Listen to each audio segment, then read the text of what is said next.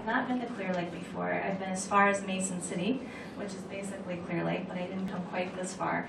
I hear it's really beautiful, and people have called it a resort town, which I haven't been able to see yet, but maybe I'll get back to that. I'm going to tell you a little bit about my background, and I'm really excited that Christina has started the center here. I coordinated the University of Iowa Autism Center for a couple of years when it just got started. I'm now a behavior analyst for College Community School District, which is in Cedar Rapids.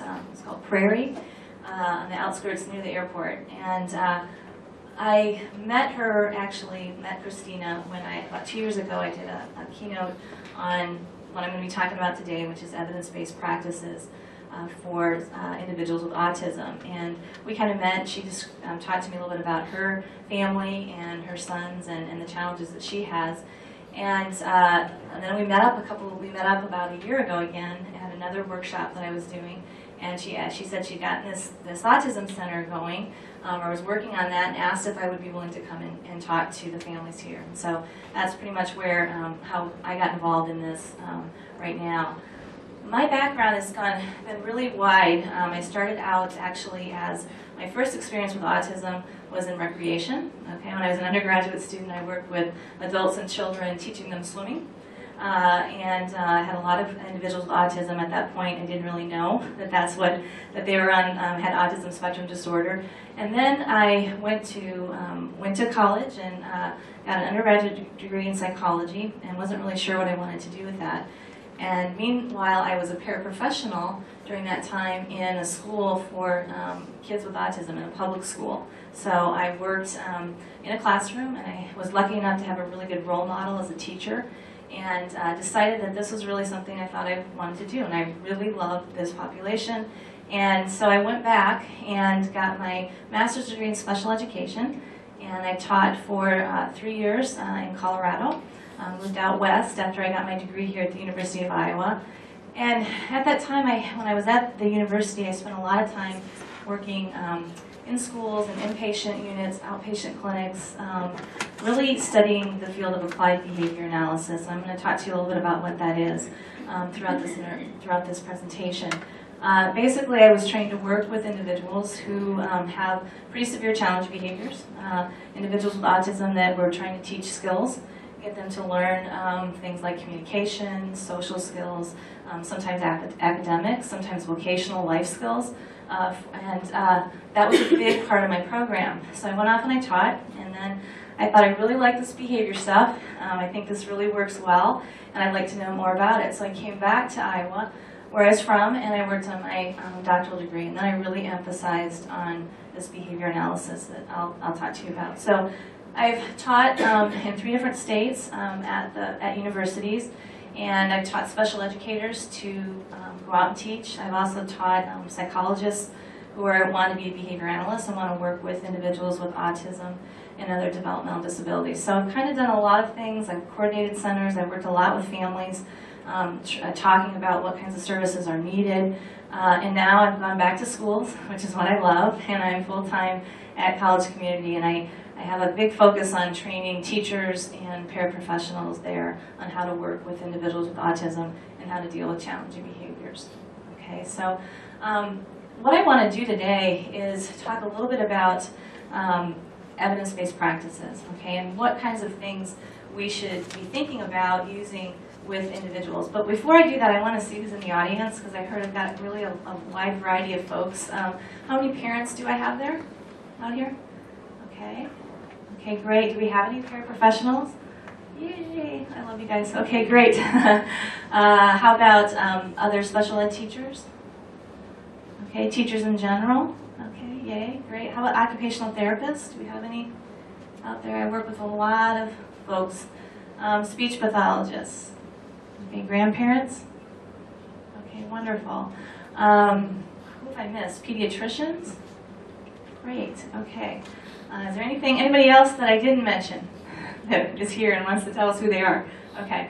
Well, when we talk about working with individuals with autism, it's a very complex, I think, disorder, and we tend to have to use a lot of people. Okay, so I like to hear that there are lots of people in the audience, because I really think it takes families, it takes paraprofessionals, it takes grandparents, it takes pediatricians, it takes our speech paths, our educators, our occupational therapists.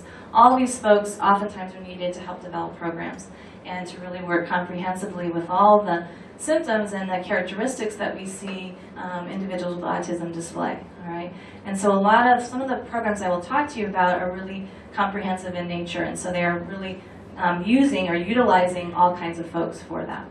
All right, I can multitask here. This is really hard. Can you hear me? If I don't have this, is this okay? Do you want it for the video? It'd be better if you don't mind. Yeah, I'm sorry. This is so hard. Okay, I am not good at multitasking. That means I have to do something with my right hand, click, and then I have to hold my left hand and try not to trip, which I've done that multiple times in presentations. So I'll do my best to try to do that. I also didn't mention that I have two nephews who have Asperger's. So that's sort of touched. I think so many people are touched by this in their families, and frankly, most of the people I know somebody anymore who is on the autism spectrum. Okay, so enough about me. I want to have a number up here, and I always try to start with this. It's getting bigger and bigger every year. 3 years ago it was 5 million. Now I just did this yesterday. Anybody have any ideas about what this number is? How many people are diagnosed? How many people? Wow, that's a good one. No, that's not it, but I bet it's even more than that, maybe. Any other guesses? Yeah. The number of cases that they are going to be expected to be diagnosed this year? Okay, numbers again? No? Actually, what this is when I Google and I put autism treatment in the field there and I hit the enter button, this is the number that comes up. Okay?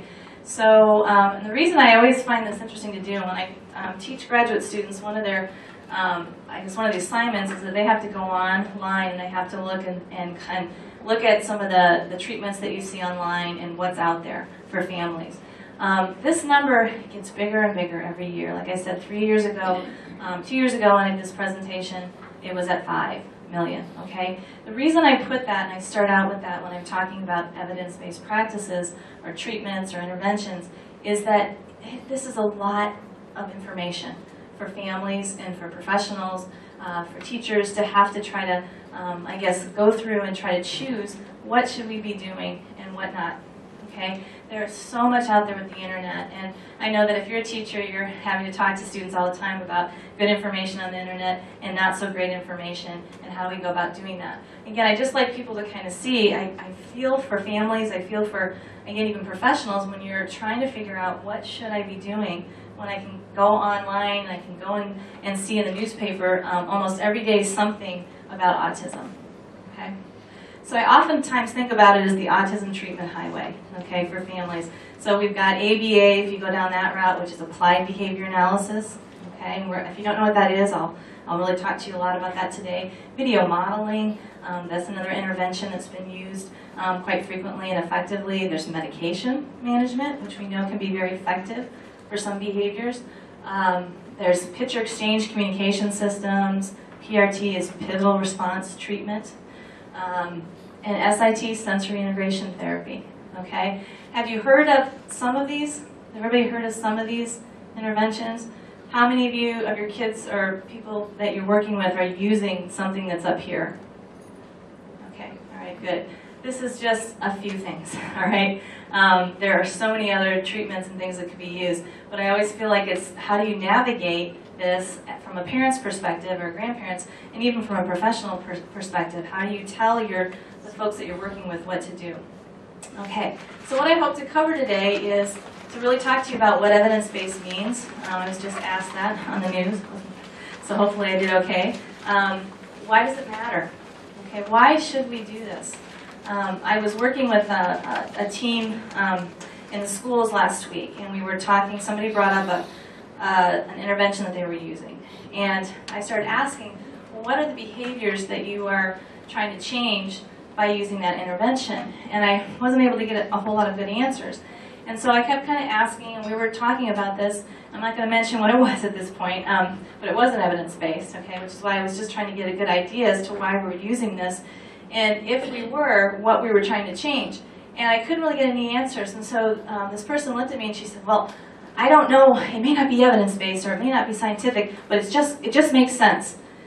And I had to kind of pause and think about that, and that's a problem for me, because a lot of times what we think is naturally the thing to do, or the thing that I naturally want to do, okay, when I think about learning and what I know about autism and what I know about treatment, what's natural, what seems to be common sense sometimes, is often counter-therapeutic.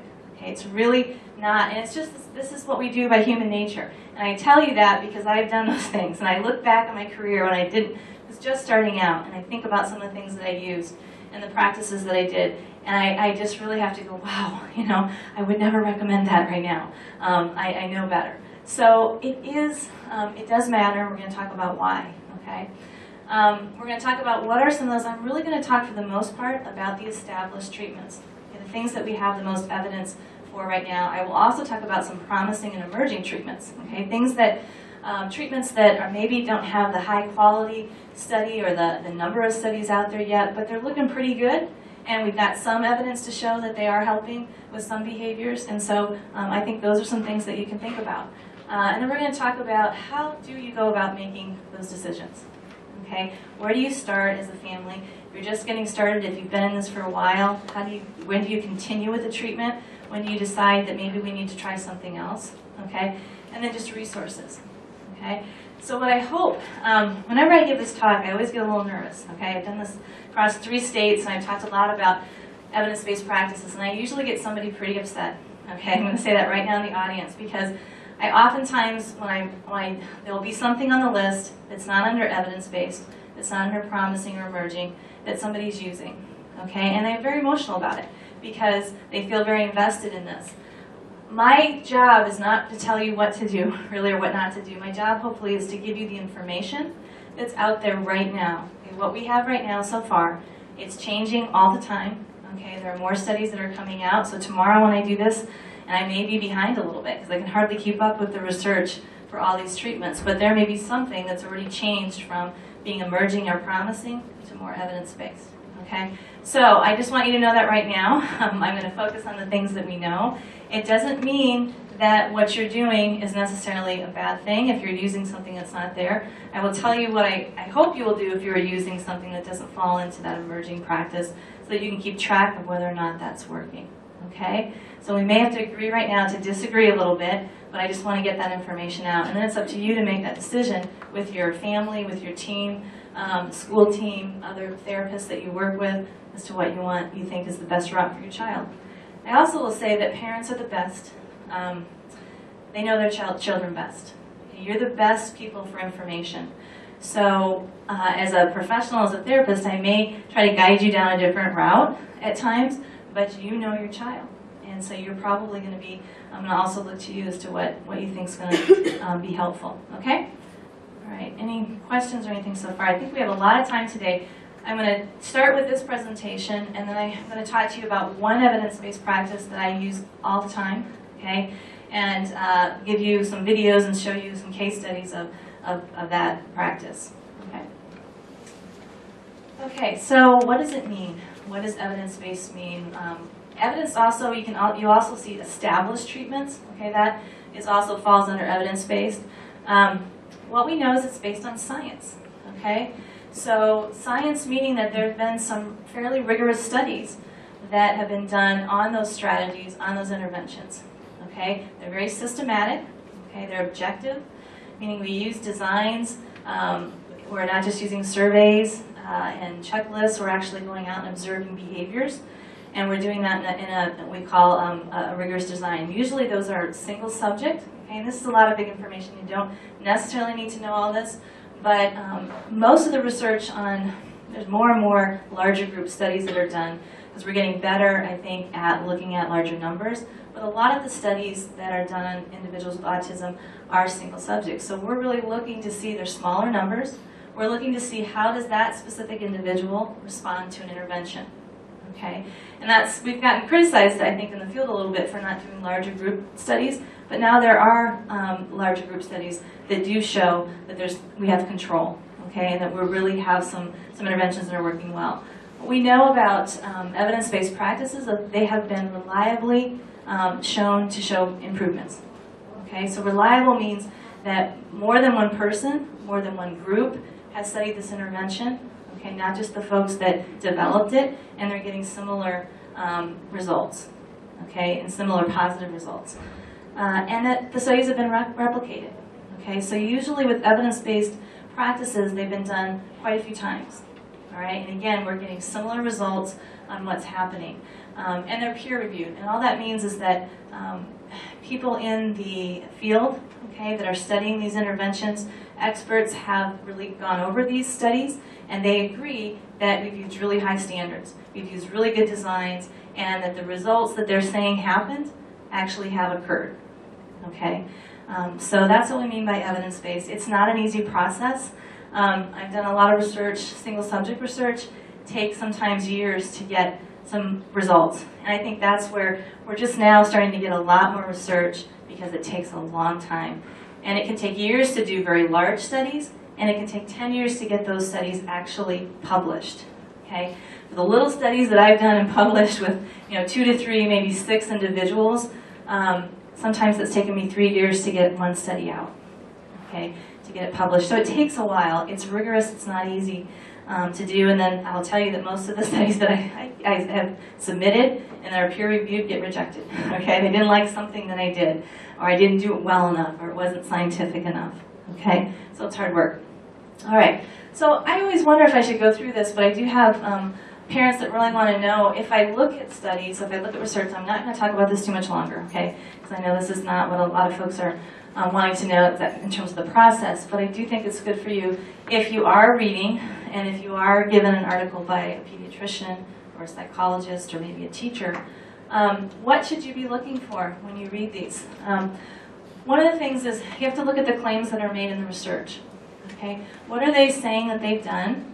Okay, what are the behaviors that they have really looked at or specified? Do they talk about it increasing attention, decreasing challenging behaviors or problem behavior, in decreasing activity levels? Okay, make sure that when you're looking at those claims that they don't sound too grand. They're not using like we had a that they sound like they're able to cure. If you see any of those words of cure, okay, that's probably going to be a red flag for you, and we'll talk about that. Quantitative data is important, all right? That means numbers, basically. Do they give you a percentage? Do they give you a frequency? Do they give you some numbers? And it's not just based on anecdotal information, meaning what somebody observes and then just tells you that they remember, okay? So usually we want something that they've used some type of a design, okay? A single subject design or a group design. You have to look at who the participants are, because a lot of the interventions that are out there really started out with not kids with autism or different age groups than maybe your child or the student that you're working with, or just different behaviors, okay? So it worked really well for aggressive behavior, it worked really well for increasing spontaneous communication, but what you're really looking for is something that will help with social skills or attention. So make sure that whatever you're looking at really matches the behaviors that you're wanting to change for your child or for the person that you're working with. How is change in behavior measured? Again, we don't want just subjective information. We really want to know that somebody observed, they looked at numbers, the number of times something happened, how often, a duration, something that way. All right, I'm going to kind of move on here. I think I've talked a little bit about this. Replication has it been done more than once, okay? And who did the treatment? So there are, for instance, there are some interventions that are more like product-based, okay? So they may have something that they're recommending that your child use, okay? If the only studies that have been done, and this has occurred, are by the people that have produced that product and are selling that product, this is problematic, okay? Because they're invested, all right? They're invested financially, and what they see can be influenced by what they want to see. Okay, so you do see studies out there that they've only been done by the folks who have a product that they're trying to sell, or just the folks that have developed the intervention. Okay, it doesn't have to be a product, it can be a strategy, but that's where that peer-reviewed comes in. We need to know that other people have done this and gotten similar results, all right? And then finally, does it apply to my child? And I think I talked a little bit about that. Okay, what are the behaviors? What are the things that you're trying to change? And does this intervention really make sense? Okay.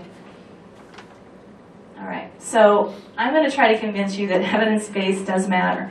Okay, and that with all the things that are out there, one of the things that I think, the reason, I guess the most important reason that I see is that many of these kids are already behind. Okay, they're behind socially, they're behind maybe academically. Typically language, right, is going to be a big thing, whether it's expressive language or receptive language. They are starting behind, so we don't have time to waste. And the older the student is, okay, the older the person is, the wider the gap often gets, okay, between what typically is happening with somebody at that same age, okay, developmentally, again, communication, social skills, academic skills.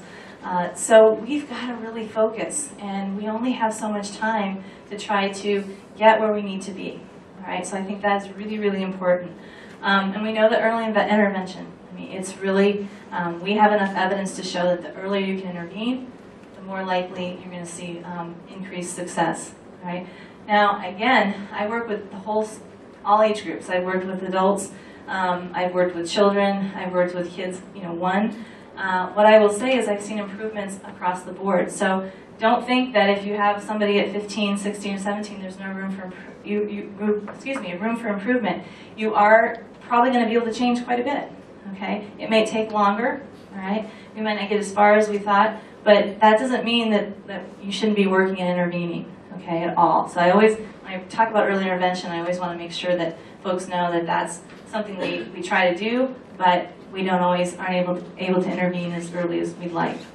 Okay?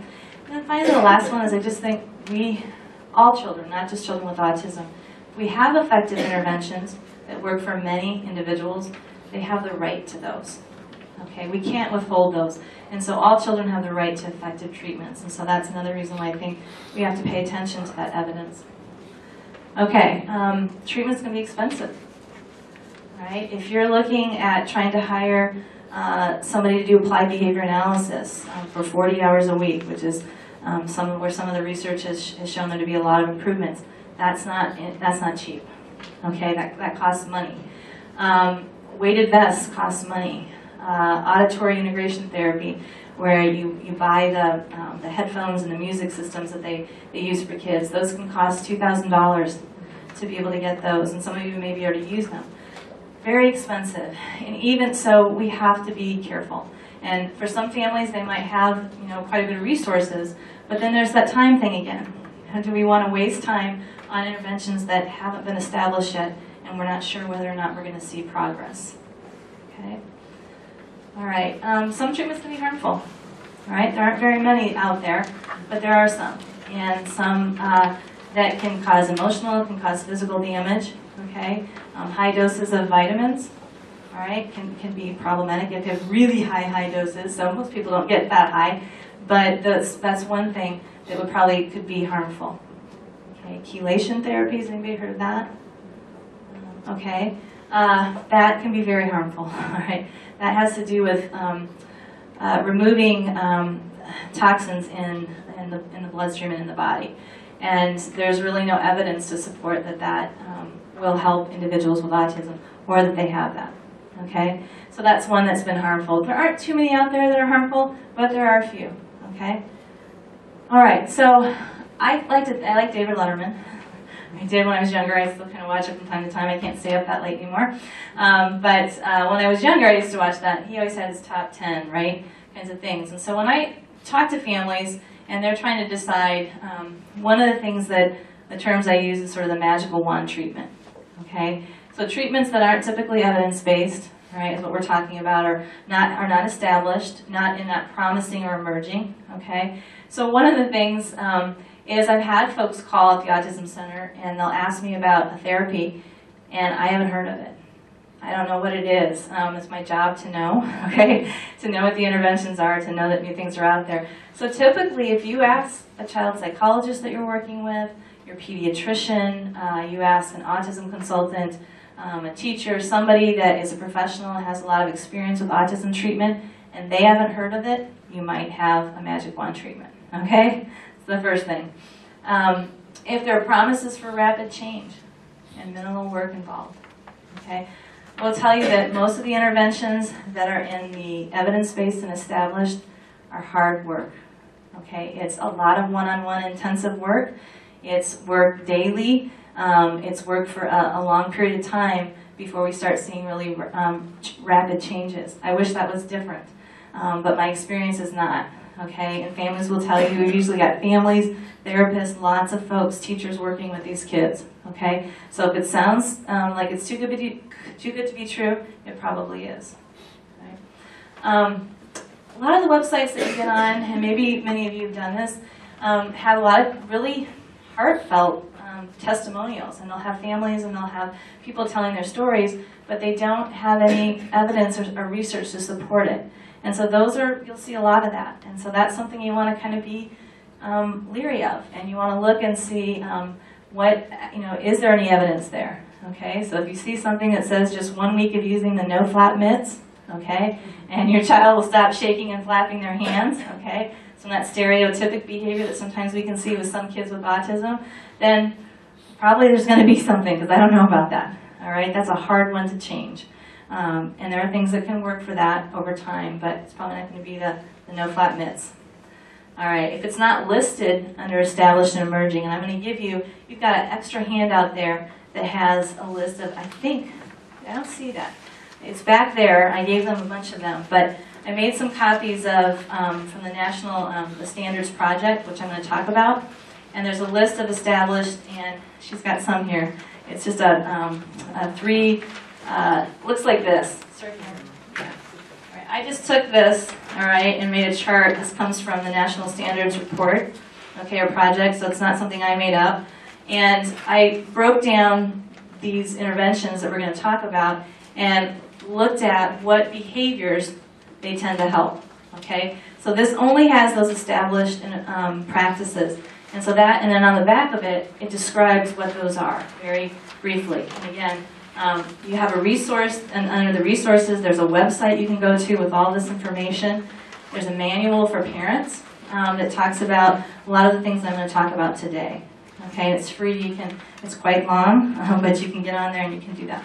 Okay, so there really is sort of a consensus across some of the more established centers and groups out there professionally, and they have all pretty much decided that the practices that are on here, okay, there's some variation, but for the most part, these are all going to be established treatments, okay? And so scientists and professionals in the community, so the American Academy of Pediatrics agree with this, the National Autism Center, right, and the National Professional Development Center on Autism. Okay, if you Google any of these, if you put that in there, you'll get to their websites. And some of them have video models of a lot of these interventions, so you can look and you can actually see what that looks like. So if I wanted to try discrete trial training, or I wanted to use schedules, or I wanted to use a self-management strategy, they will actually show people working with individuals to implement these strategies. Okay? I'm having a hard time here. Sorry, this is getting really annoying. Am I doing okay? That's all right. Okay. Lost my flip thing. Right over here. Thanks. Okay. So this is what I really tell parents to look at. These are the resources I think you need to pay attention to in terms of where good information comes from. They are keeping up with those scientific studies, and they are trying to get those out to all of you. All right? Okay. And I guess the winner in terms of if you're thinking you might have a magic wand treatment, I always am also worried about putting this up here because I don't want to be under the impression that we don't want there to be a breakthrough or a cure for autism. At the moment, there really isn't, okay? But on the positive side, some of the early intensive behavior interventions or programs for young children have actually shown that a certain percentage of their kids, when they go through this for at least 2 years, when they go back and have a diagnostic evaluation, okay, these are young kids, usually around 3 to 6 years old, sometimes earlier. 2 years of pretty intensive, 40 hours a week, okay, of behavioral intervention. Some of those kids, when they were retested, okay, diagnostically, did not fit the criteria of autism. Okay, so before they had this 2 years, they were falling under the autism spectrum disorder, okay, diagnostically. Now they're not, okay? It's a small number, and it's a lot of intensive behavior. So you have to decide, is that a cure or not? I'm not sure. But the symptomatology, the characteristics, were no longer there. And that's a really great thing to know, okay? And that was using what therapy, ABA? Primarily ABA, applied behavior analysis. For 2 years? The studies are 2 years, Or age? It's No about, more than 3. well, about 3 to 6, depending on the study, okay? But pretty young, and sometimes starting as young as 2. Excuse me. Any other questions? 25 hours. Did it have to be 40, or could it be as low as 25 hours? Okay. Those are all really good questions, and there's some mixed, I guess, some mixed information on that. The studies, the couple of studies that I'm referring to, had between 30 and 40 hours a week. Okay, the one that goes back to, it was done in 1987 by Ivor Lobas, and that's probably, people often call applied behavior analysis Lobas therapy. His study showed that those kids had 40 hours, the kids that had 40 hours a week, all right, for 2 years, 48% of them no longer were diagnostically considered having autism. Okay, and that's an intensive applied behavior analysis program. And I'll talk to you about what are the characteristics of an applied behavior analysis program. There, okay, other questions? Okay, but those are the only ones that I know of now. There were seven studies that have been done on comprehensive behavioral-based programs as of 2010. Okay, that may have changed now. There were more long-term studies that showed that different percentages, but that one had 48, another one had 46%, I think, of the individuals did not have a diagnostic criteria for autism anymore. Okay. I'm thinking suddenly of Jenny McCarthy's child, Evan, who doesn't have autism but has that a disease that's very similar. Do you remember what it was? Nonverbal learning disorder or Asperger's? I don't remember exactly no, what. Klinefelter. Okay. So But, yeah. but I don't think it was that either, but something, Yeah. no, it started with L. What is it? It's a type of seizure disorder. Yes. I don't know. Are there anybody pediatricians that might know what that is? I don't know. Okay. Oh, so you're not as... I'm not familiar with that. He No. was behind and seems to have, so I'm wondering if the two, autism and that one, are very similar to each other, but you don't know a lot about I this. don't know. I know that she's made a lot of claims that a lot of professionals are concerned about. Okay, I'll tell you that. Right. That's what I was so, gonna say. She just started with you, and yeah. I don't agree with her, how she raises them. I mean, Oh, she's on the View? Okay. She just started, and she does a lot of the cleansing and all that, and I don't agree with There's a all lot of interventions that she uses that are not, they don't even come under emerging and promising. So I would not recommend listening to her information at this point in time. But I don't know much more than that, than what some of the things that she's asked. So, okay. So again, here's some of the sources. I think I've had 2 slides of this now of consensus there regarding treatments. Okay, and so I'm going to stick to those treatments that have been talked about mostly with these associations and these national autism centers. Okay. Okay. I also want to talk, and here's what they've done in terms of the National Autism Project. Okay, Standards Project, which you have some information there. They have put these categories up for all of us to be able to kind of follow, and some. Dr. Lindgren is a psychologist at the University of Iowa. He's the co-director of the Autism Center. And so on that left side, he's done a lot of research and a lot of study, was asked to do a analysis of the research and the evidence-based practices for the Department of Human Services in Iowa. And he has a little bit different kind of categories, but they're basically the same. You'll see some back and forth depending on where you look. You'll see established, you'll see significant scientific evidence as one category. Okay, that's what I'm going to be talking about mostly today. You'll see the next step is promising or emerging. Okay, so you'll see a lot of interventions that fall under those. And then the third one is limited scientific evidence and unestablished. Those are the ones I'm not going to talk about much. They are, I've listed some so that at least you know what they are, okay, but I'm not going to go into a whole lot of detail. And then there's some that are not recommended or ineffective and harmful. Okay, so these people have categorized all of these interventions that we see out there, and that, I think it's really helpful for all of us, because we can look at those and we can try to make some decisions based on where those interventions fall under. Okay?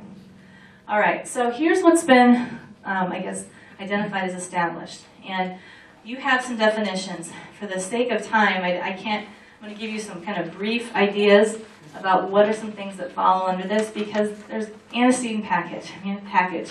There's a lot of different strategies that fall under that. Behavioral package, there's a lot of different strategies that fall under that. And then there's that comprehensive behavioral treatment for young children. Okay, that's like the early intervention behavior, the studies that I was just talking about, that can be 40 hours a week, sometimes they're less. All these things here are things that if you are asking, if you hear your teachers or your professionals or therapists talking about, these are things that we would recommend. Okay? And I'm going to spend a little bit of time talking about giving you a little bit of description of what these are, but it's hard because there's a lot, and I've done, workshops, 2-day workshops on the first one, okay, antecedent package, about what that involves and what kinds of things you could use. So I'm, again, just trying to give you some information, some wording, and I did some small definitions on that sheet for you, so you can start kind of at least having a little bit of an idea. But I think these are things that you want to be asking for, okay, asking your teachers if they're using some of these, okay? Or if you hear this terminology, then at least you know that falls in a category that we've gotten some really good research to show that these have shown some pretty good effects for kids, okay? All right, so antecedent package.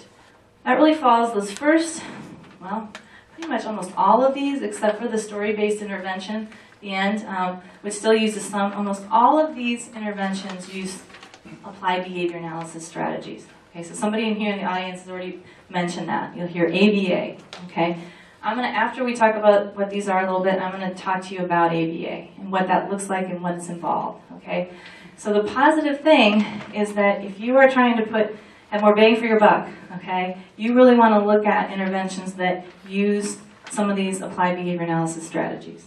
Okay, so that first one, antecedent package, what that typically involves is trying to arrange the environment, okay, setting it up differently so that you are preventing problematic behaviors, okay, things like aggressive behavior, self-injurious behavior, destructive behaviors, sometimes ritualistic, obsessive kind of compulsive behaviors, and also setting the environment up so that you're teaching and you're seeing more appropriate behaviors occur, like functional communication, making choices, following directions, trying to think of other things, good social skills, all right? And how we do that is we may provide choices, okay, and teach individuals how to make choices. We may prompt in a certain way, so we may provide cues, all right? We may verbally, there's some really systematic ways to teach individuals how to do things across their day, daily living skills, okay, so prompting strategies. What else? It can involve using pictures, okay, using visual cues, using schedules. It's a lot of different things. But what we're doing with that is we're setting up an environment where we're more likely to see the behaviors we want to see, and we're less likely to see the behaviors we're trying to decrease that are maybe more problematic. Is that making sense? Okay. So if you have a child that is in a behavioral program, okay, or in a school environment, they might, and probably are, almost all teachers are using some type of antecedent package, okay? So that's one thing. And again, there's a really big description in the National Standards Report that you can get on, that you have part of, okay? Any questions about that? It's hard, and there's not a whole lot of videos out there to show you this, okay? There are some, choice making and things. Behavioral package is gonna involve some of those same things, but we're looking at one treatment that I'm going to show you how it's done, the second part of today. It's called functional communication training, okay? And this is really a way to teach individuals how to communicate more functionally and how to decrease challenging behaviors that they're using, right? And that's a big thing that we see with kids with autism, right? And adults. Challenge behaviors, I probably get that more than anything when somebody asks me about a service or a behavior that they're needing to work with. 90% of the calls that I get are either language-based or problem behavior. How can we decrease some of these challenging behaviors that my child's doing? And how can we increase their communication and language skills? Okay. Behavioral package looks a lot at consequences. So what do we do after a child does something? Okay, so if they are aggressive, how do we respond to that? And what we know behaviorally is that if we look at what the motivators are and what the purpose of the behavior is, and what the function is, and we respond in a way that will decrease that motivation, all right, and I'll give you an example, that we're more or less likely to see that behavior. So a lot of the kids that I work with through assessment, we find out, and especially in schools, what do they not wanting to do? Academic work, okay? You know, come to the table, sit, follow an adult direction, no matter how little they are, how old they are. It often involves that. I really don't want to be doing this right now. So we see a lot of disruptive behaviors during those times. So when the teacher says, okay, time to get out your math book, or let's come sit down and do our work today, we'll see an escalation of problem behavior. Okay? What typically happens when that occurs? Anybody? What do you do when somebody escalates a behavior that's really scary, or that's aggressive, or if they throw something? What do you try to do as a parent? What's that? Restrain. Yeah, you might restrain, or what else did I hear? Redirect? Is that somebody said? Distract. What else?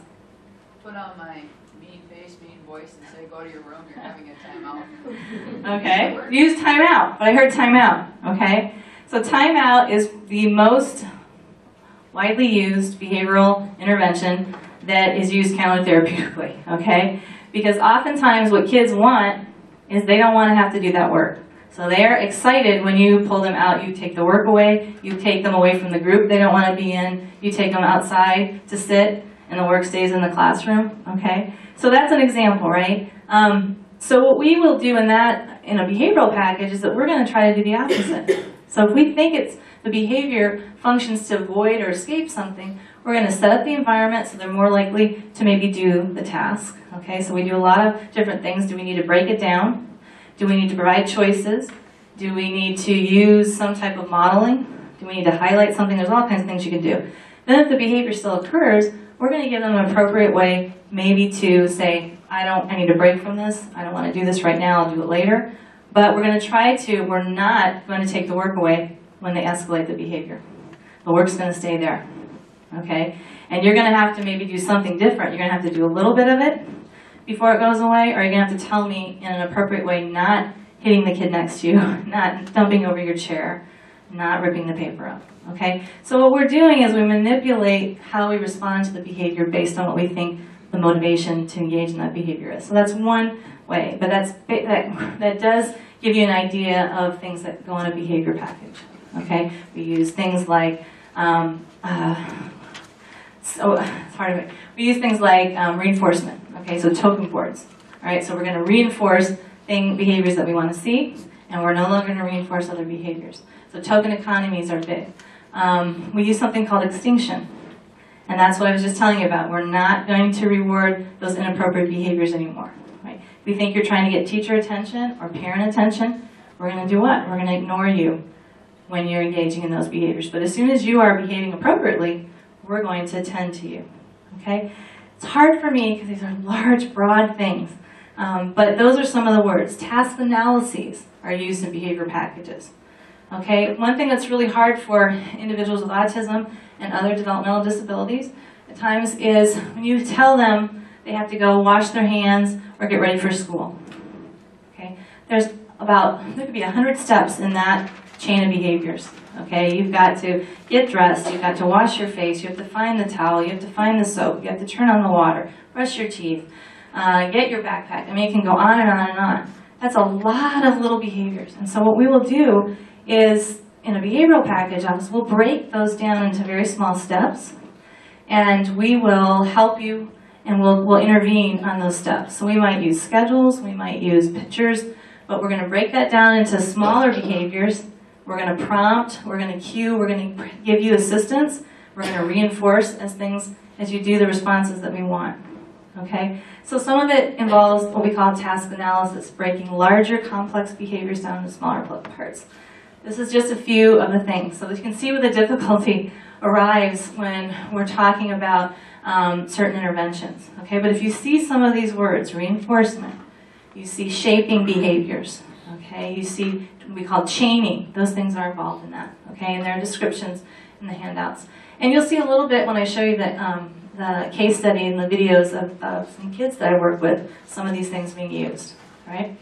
Joint attention, I'm going to skip over the comprehensive because we're going to talk about it in a little bit. Joint attention is really teaching kids. Joint attention means a child can look at an activity, play with an activity, look at somebody else who's interacting with that same activity, comment on it, and kind of jointly play with and attend to an item. Okay? There are interventions that work just on this. And one of the things that we know is that this is a huge area that many of these kids, especially young kids, are missing.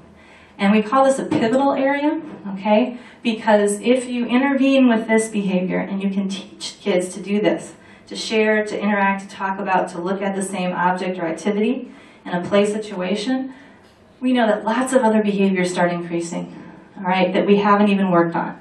So social skills, other language and communication skills. So this is probably one of the skills that most comprehensive behavioral programs will be working on. Okay? Yeah. Our school uses a timeout, is that a big part of the behavioral package? Yes, but when it's based on function, okay? So timeout is a very effective strategy if time in is more reinforcing than timeout, okay? So again, if the child wants to get out of a specific activity or with a person, I've taught kids, there are certain people they don't want to be around. And we've taught them how to say, basically, no thank you, or please move away from me, or those kinds of things. So sometimes it's people. Sometimes it's activities, sometimes it's tasks, sometimes it's just a whole setting that they don't want to be in. So as long as they're not trying to avoid that, then it can be effective. So timeout is very good for attention-maintained behaviors. Okay, so if individuals are engaging in a behavior to get your attention. All right, does that make sense? Okay, yeah, all right. Other questions? Okay, so there's lots of different things on here. Schedules, that's using pictures and visual cues, photographs, okay? You're breaking sometimes activities a day sometimes. Most people know what schedules are. Can I show you hands for that? Your child using a visual schedule, a picture schedule, an activity schedule, these work really well. They tend to help individuals predict what's coming next. They break a larger activity down, but it's all about predictability, okay? And they're very, very, very effective. And the last one is basically social stories. You heard of those? Yes, no? Anybody not heard of the social story? Okay, it's a description of usually an activity that's going to happen, and we talk about the behaviors that we want to see. There can be pictures with it, but there's usually a system of statements that you use within this.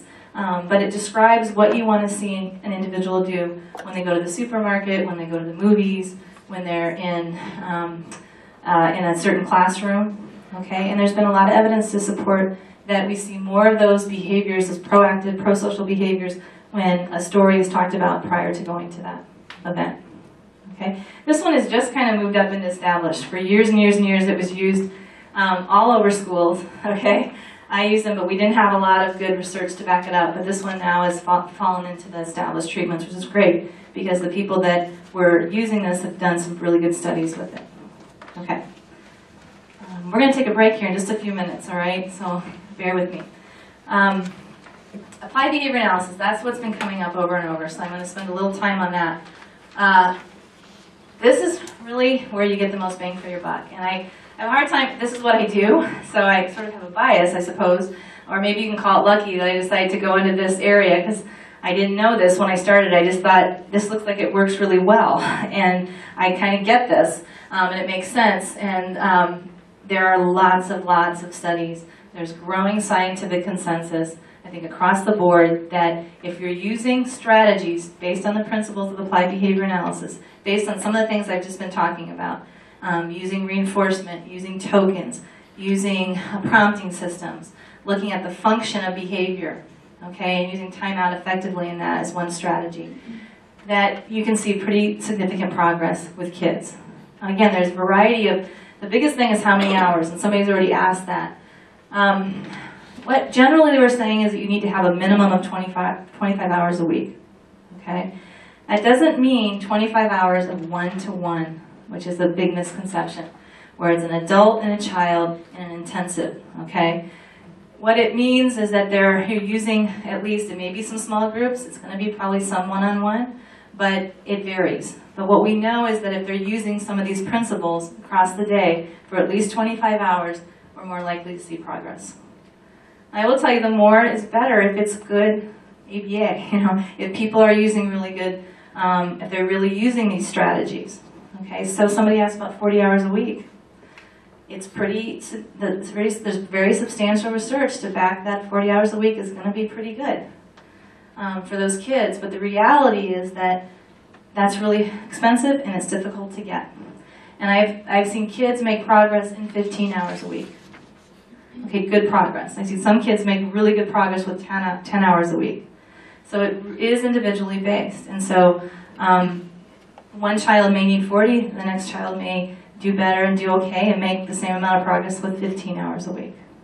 Okay, I wish I had more for you, but I would stick to kind of that 25 as being sort of a minimum. Right? Now that doesn't have to be in one setting. That can be in home, in the school, in the community. And I know across Iowa, I work working with the state a little bit and have been doing workshops for a school-based ABA program. It's called Strategies for Teaching based on Autism Research. It's called STAR. It's developed out of Oregon. It's a behavioral program. It has a lot of these, all of the strategies that we use are in the established and evidence-based, but we're teaching teachers and paraeducators to do this in the schools. So our whole thing is they're already there 7 hours a week. 7 hours a day, 5 to 7, depending on how young they are. If we can get this happening in the schools, then parents don't have to try to hire somebody to do it after school or during weekends or whatnot. Okay? So I think when you think about 25 hours a week, we really are going to it's probably going to be across multiple places. Not all the time, but maybe some home as well. Okay? I'm wondering, has there been any studies as to how progress drops off as a child ages? That's a good question. We know that between the ages of 3 and 9 is where the most research is for applied behavior analysis. Okay. However, there's lots of studies for adults, depending on the strategies that are used. So that we know. I don't know in terms of drop-off. I know that there's an intervention that's a behavioral intervention called pivotal response treatment, and it's working on communication skills, language, play skills, social skills. That is an ABA strategy, and some of the folks that have developed that and been studying it for over 20 years, they found that after the age of, let me think if I get this right, after the age of 8, I believe, that they had a very low rate of getting language, verbal language, okay? So that for every year after 3 that they did not develop language, verbal language, okay, the chances of them ever establishing really sentences and verbal vocabulary decreased significantly. And I don't have those figures in my head at this point, but we knew that after a certain age, with that intervention, they didn't see a whole lot of progress. Okay. Other questions? Okay. So ABA, we're going to talk a little bit, and then we're going to take a break. I want to do a couple more slides, and then we'll take a 10-minute break and let people get up and stretch a little bit. Okay. So one of the common misconceptions of ABA, and I like to educate folks on this, is that it's one treatment. Okay. And so families and parents will often call and ask me, how do I get ABA? I want ABA treatment. Well, like I was trying to explain to you under the behavioral package, and if you go and get online, you read some of that, and the antecedent package, it's a lot of different strategies, but it's a methodology. So it has to do with reinforcing behaviors we want to see, breaking behaviors down, providing consequences that are based on function. It's also not just discrete trial training. Have people heard of that? Not many people here, a couple? Okay. That is breaking behaviors down into very small parts. So we might be working on looking at me, making eye contact. We might be working on clapping. We might be working on tracing numbers. But we're going to really reinforce small little behaviors like that very rapidly. And we're also going to correct errors as we see them. And so it's a kind of a fast, rapid, one-to-one methodology. And a lot of folks, because of that early study with Igor Lovaas in 1987, that was one where he had 40 hours a week where he did a lot of discrete trial training, okay, of behaviors that they wanted to see, that they saw quite a bit of improvement. Okay, so some people will call it that. But that's only one intervention in applied behavior analysis, okay? It's only used for children with autism spectrum disorder. Majority of research has been, a lot of the research has been done on autism. And this is an intervention that has more research than others for kids with autism and adults.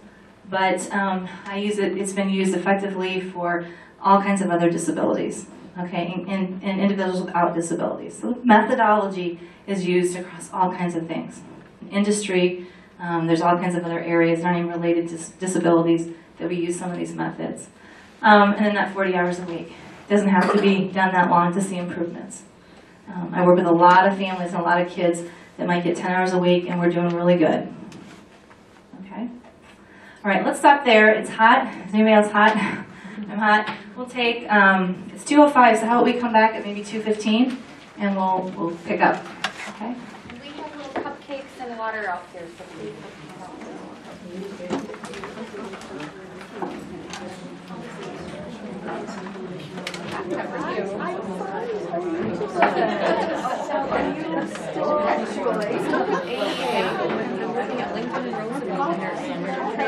Program really like it.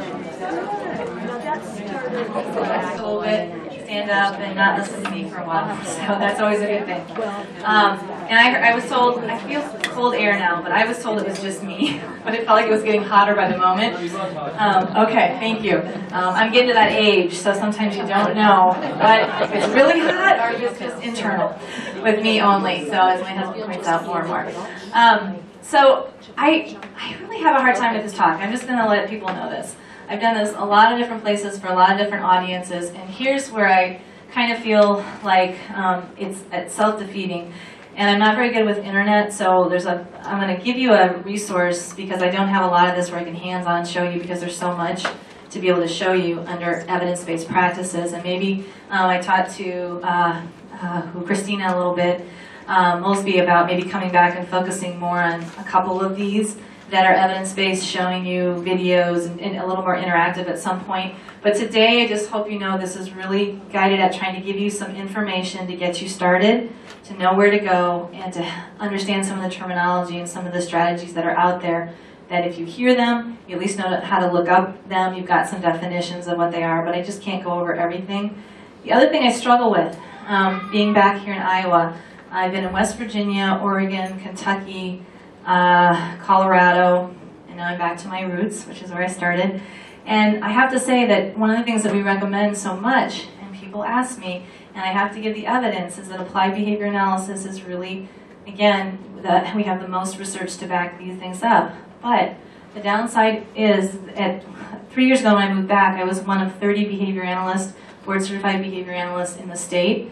That's increasing a little bit, but what I'm getting at is it's really hard to find these services and to get people to do it. And I just feel, when I talk to parents all the time, I hate sometimes almost bringing this up because then it's like, well, where do I find these services and who can I have do them? And I don't always have answers for you on that. Out west and other places, they do have more ABA services. They've been doing it a little bit longer. I will tell you there are places that are doing it in parts of the state.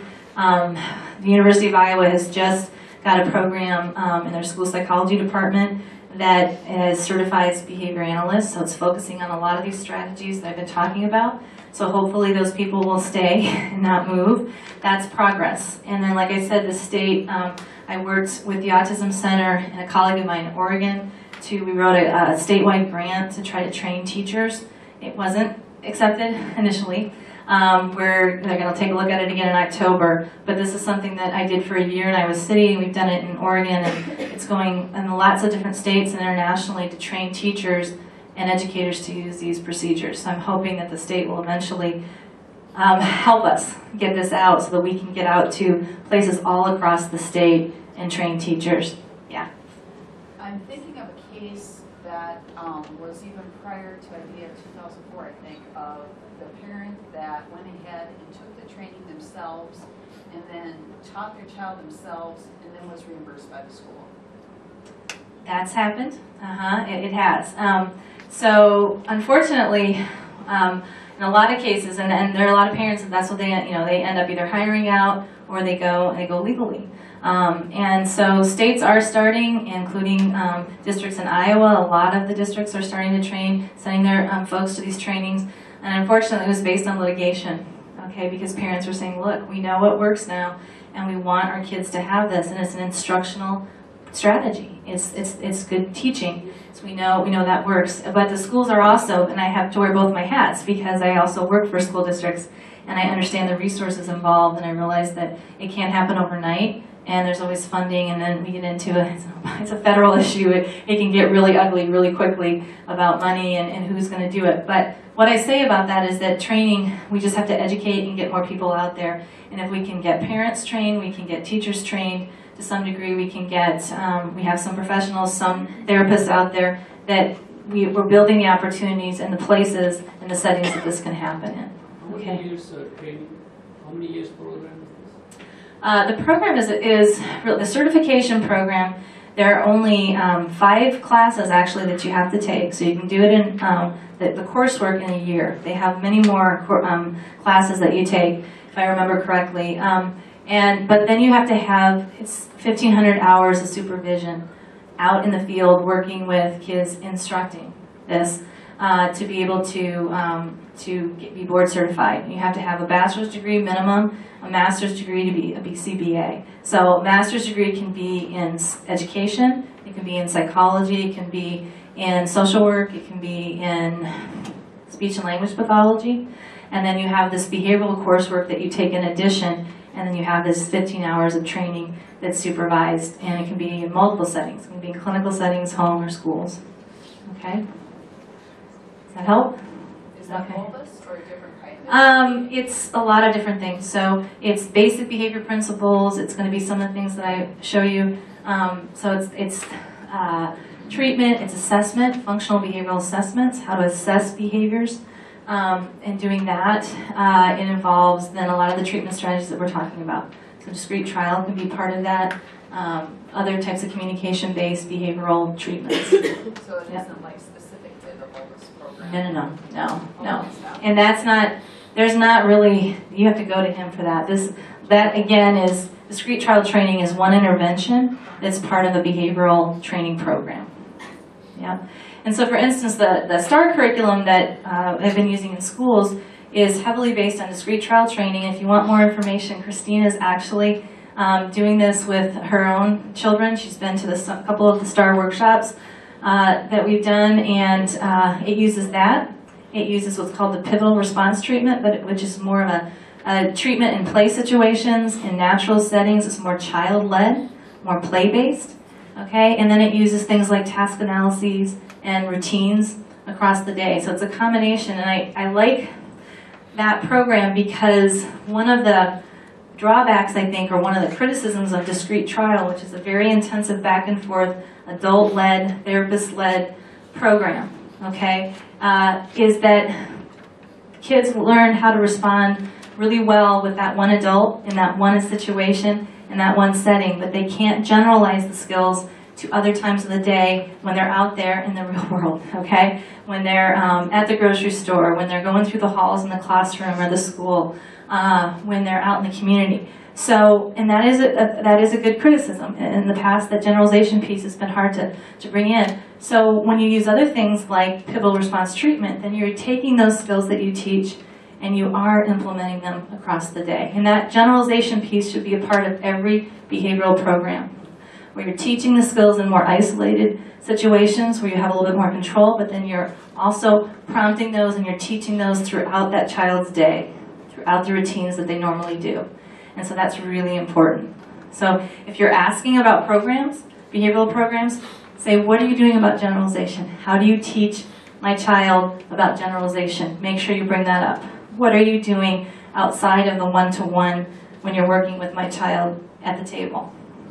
Okay? And they should be able to answer that, and they should be able to give you some data to show you that. So we'll kind of move on a little bit, and I'll get to some of the components I talked about. So if you're looking for an ABA program, all right, for your child, okay, and again, let's be positive here and hope that we're working towards getting those across the state. And at least if you're going to your teachers or you're going to a therapist, I've had people come up to me, I'm going to move. And what can I look for when I go to another state? Okay, so these are some of the things that are really important. So very systematic and direct instruction. So that is, some of that is that discrete trial. Okay, you're breaking behaviors down into these trials, one thing at a time, and you're reinforcing and rewarding that behavior. Okay, look at me. Give me 5. Match this letter. Give me red. Okay, can be lots of different things. All right, and then we're going to reward that behavior very quickly. If you don't do it correctly, we're going to help you. We're going to correct. It's something called errorless learning that's used in discrete trial.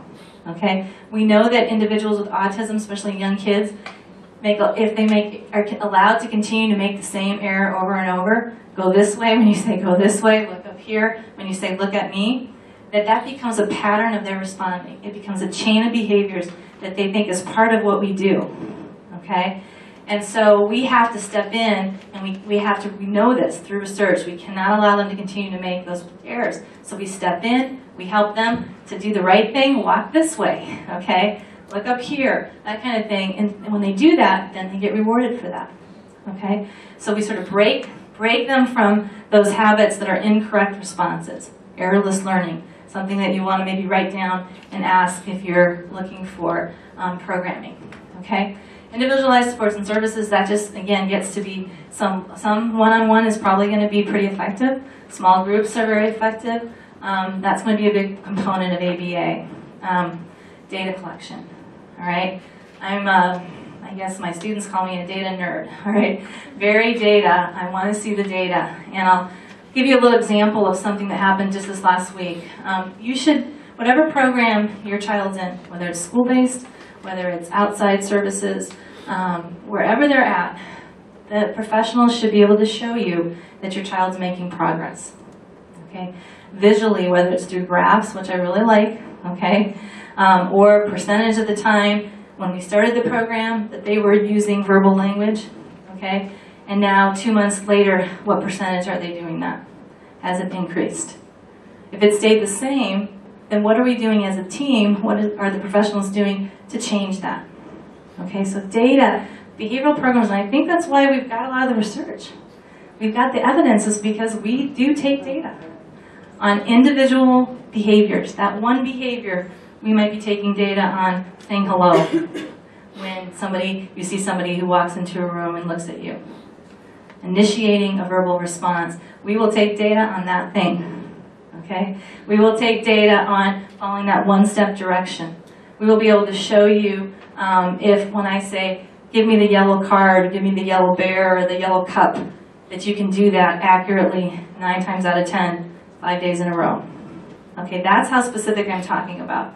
And that's why good behavioral programs monitor very frequently, daily, weekly, hourly, okay, the behavior. So it's intense in that way because people need to be trained to take the data, to collect it, to graph it, and show parents. Yeah? Can you give an example you were talking about with the little response? That's what you're talking about, right? That by doing that, suddenly other good stuff seems to come along right with it. Sure.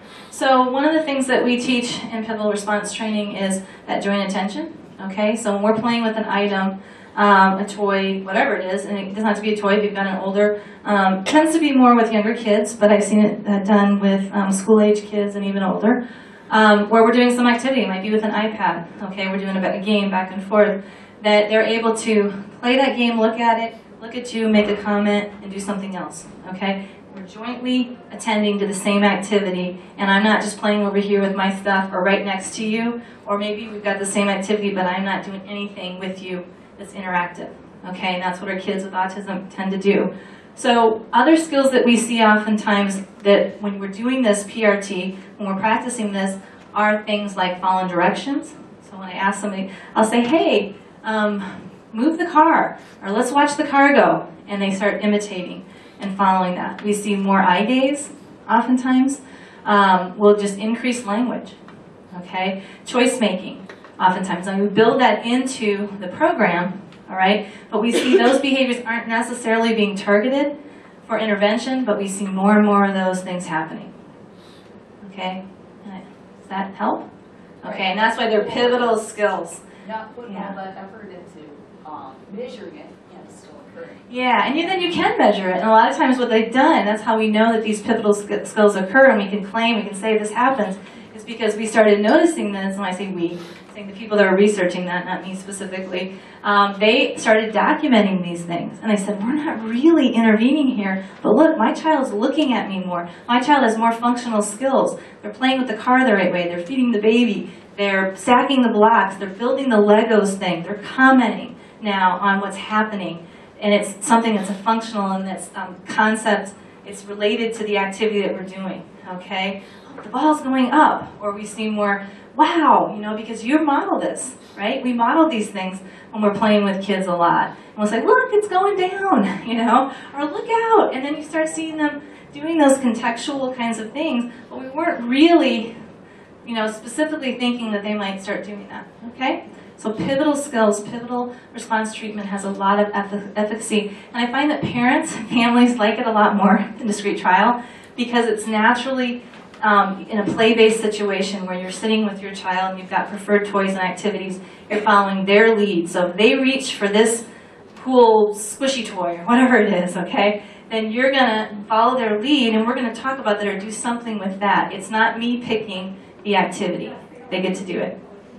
Okay, so it seems to be a little bit less adult directed, and sometimes we see less problem behaviors with that intervention initially than we do with something like discrete trial. Okay? Airless learning, does that always involve use of pivotal skills? Errorless learning, let me think. We might do that in PRT where we correct errors. We do some of that. We'll kind of model, but errorless learning is more tied to discrete trial training that we see. So, okay, what else can I see here? Oftentimes a low teacher-to-student ratio, not all the time. Okay, I just want you to know that. Parent training component is, we know that some of the best programs out there, like the Early Start Denver model, okay, that's an early childhood-based behavioral program. That's one. LEAP is another. It's a national program. It's not around here, but they have a heavy parent training component. And some of these really intensive behavioral programs will only take children if their families can work and learn the program as well, okay? And the reason is we know that if that's happening at home and school and in the therapy, the kids are going to do better over time, okay? And that last one is a functional approach to problem behavior. I'm going to really talk about that the second half when I show you the functional communication training. It's again looking at when is timeout effective and when is it not effective. When is ignoring a child effective? When is it not? Okay, we assess the behaviors of your child. Usually it's challenging behaviors, okay? And we're able to determine what motivates them, okay? Is it 90% of the time we see a child having a tantrum when he's asked to follow an adult direction? We see that a lot. So, and if we do, then we would say those are escape or avoidance behaviors. And so we're going to have to do the opposite. We're going to have to do something different. Okay? So a functional approach has to do with what motivates a child to learn and what motivates them to engage in both inappropriate and appropriate behaviors. Okay? Functional behavioral assessments, have you guys heard of those in your schools? Okay, huge now. It's mandated through IDEA in the federally. So if you have a child in the school that's engaging in problem behaviors, there has to be some type of functional behavioral assessment done at some point. If the team decides, it's severe enough that you need to be working on it, okay? We just really push that because it's very effective in developing treatments that match that behavioral function. Okay, am I going too fast or are we doing okay? Functional behavioral assessment. How does a person know whether they're being properly involved as a parent within that process? It seems like the schools often take over and do it on their own without parental input. Has been my experience. Well, and I'm just going to talk about the school district that I'm in right now, because I don't want to get anybody in trouble. But we have to get a signature from a parent. We have a form that says when we're going to do a functional behavioral assessment, and it needs to be signed. I don't know what goes on here, and I think that's pretty good practice. So if you're going to intervene or you're going to be looking at the function of behavior, usually we have to get a parent signature. So we have a meeting or we have something that we just talk to them about why and what the behaviors are that we're concerned with.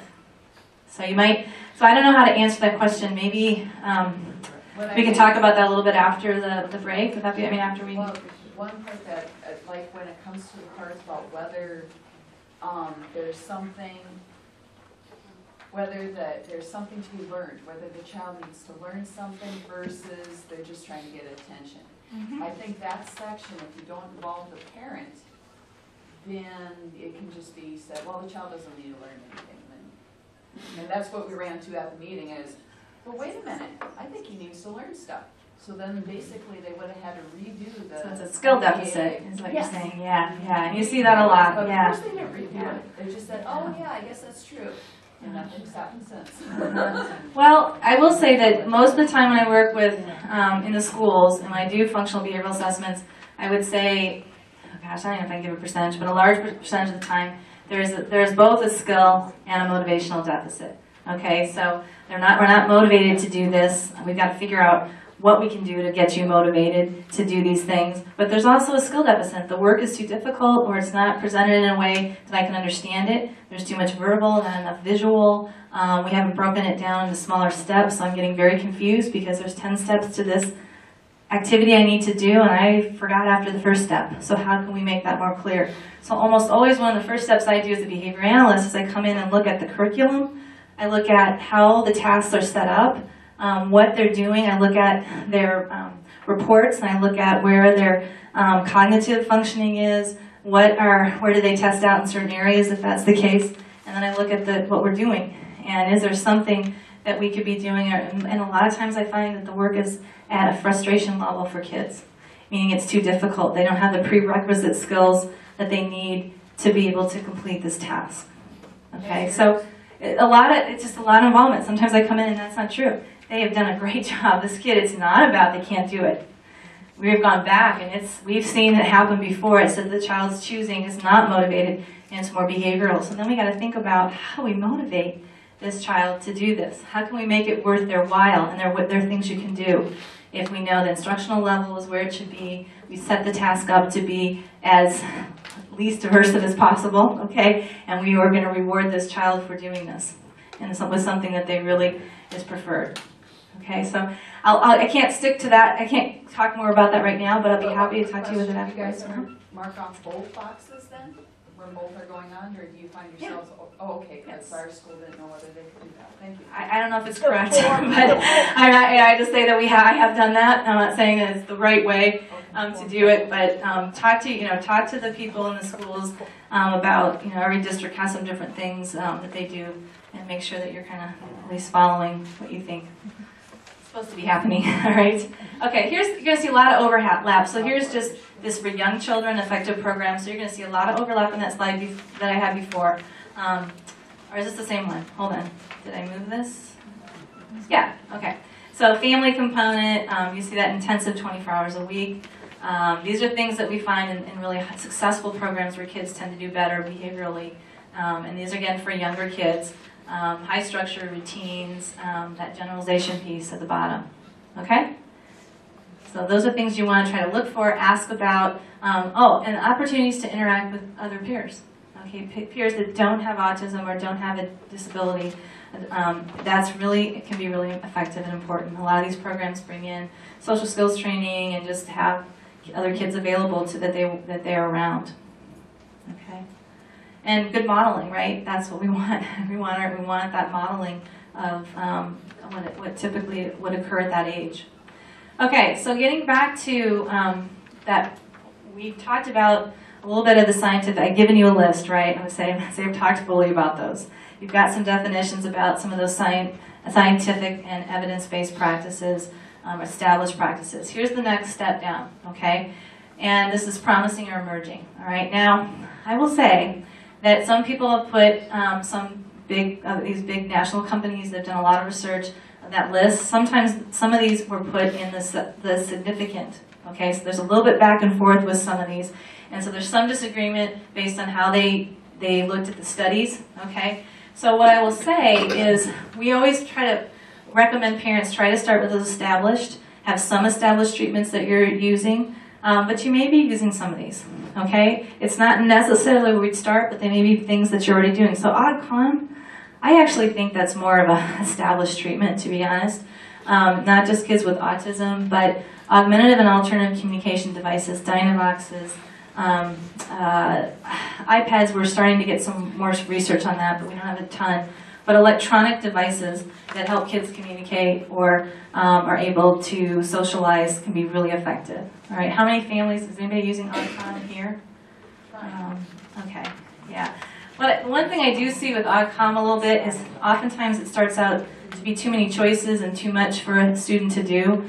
That's the only difficulty I see, is there's maybe too many options and that child can't even make choices between two at that point. They don't know how to follow to scan, or they don't know how to do the buttons. There's too many choices available. So sometimes that's problematic. But if you work with your speech people, and they're oftentimes very helpful with helping you choose an AuCalm device.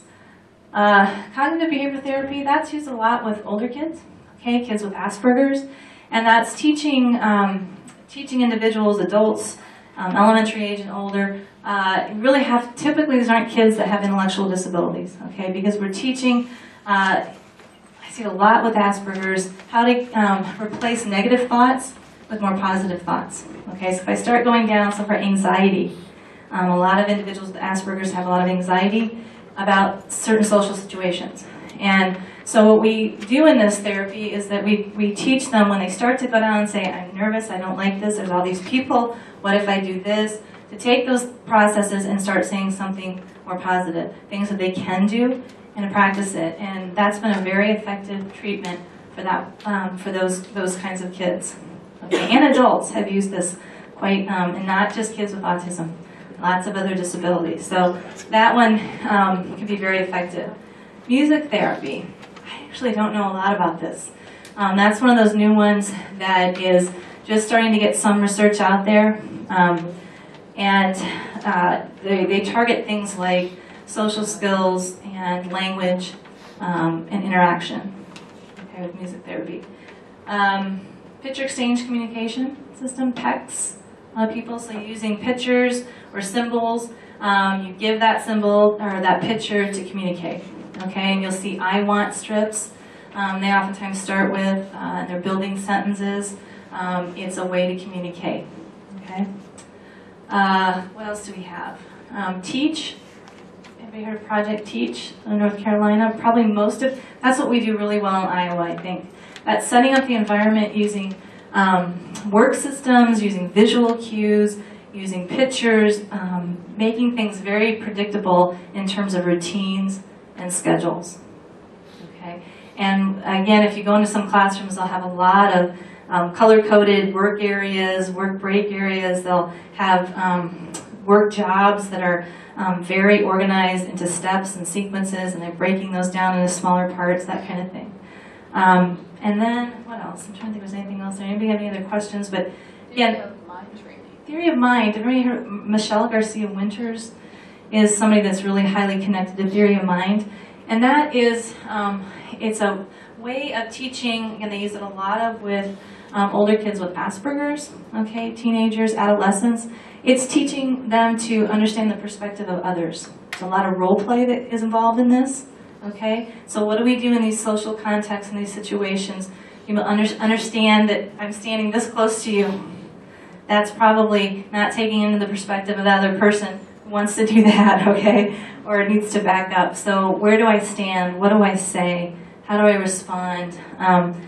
Do my responses when I'm looking down and I'm not listening, or look like I'm looking over here? That perspective from somebody else is that I don't care about what you're talking about, or I don't want to be here. And a lot of times that's not the truth. That's just what we do. But we're not really aware that our behaviors affect others in another way socially. Okay, so a lot of role playing. If you look up Michelle Garcia Winters, she's got a lot of information on that, and programs that are used throughout the country.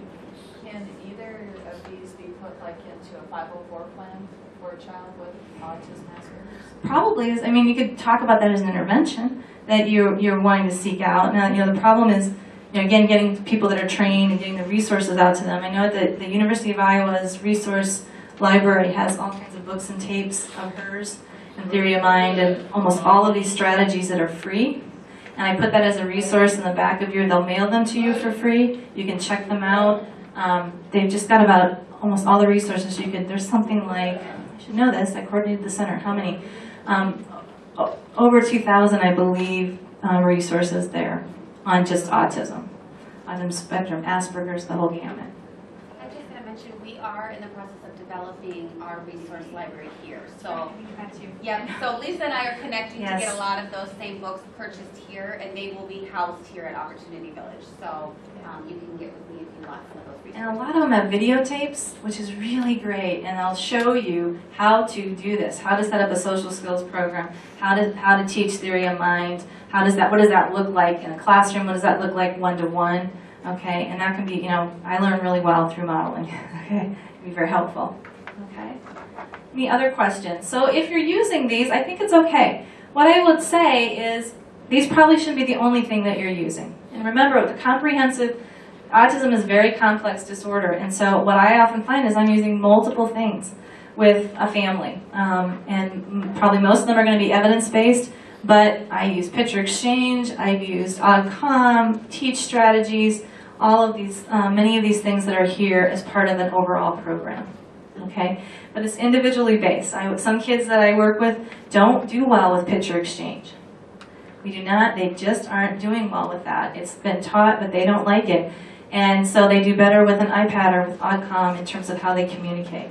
Okay, so you have to look at preference and look at what that child likes and what they're able to do. And many kids that I have are really motivated by the visual they get, the auditory they get, feedback they get from ODCOM devices. And the iPads are really kind of cool things for some of these kids. All right, here's something unestablished. Okay, please don't throw me out of the room. All right, with that first one, are there any occupational therapists here? I usually want people that I want to know who they are before I enter this crowd. And I will tell you, is I work very closely and have in the past. I know it's weird. Behavior analysts and occupational therapists typically can have some very different ideas about how we teach and what we do with kids with autism. But we know, okay, if you're around young children with autism or any others, we know that they have sensory processing disorders, okay, or deficits, however you want to say it. Most of these kids do, all right? If you spend any time there, and that's that they're either overly sensitive or they're not sensitive at all to sensory stimuli coming in. The way that they process that information, auditory, tactile, visual, vestibular, motion kinds of things, okay? The problem is that there is just not evidence out there for sensory integration therapy. And what sensory integration therapy typically involves is doing an assessment of the sensory processing, okay?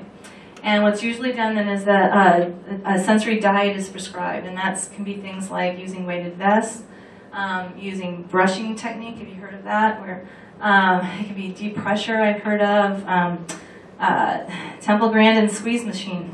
I would probably put that under here, and I've met her a couple times, and we had some interesting conversations about sensory integration therapy.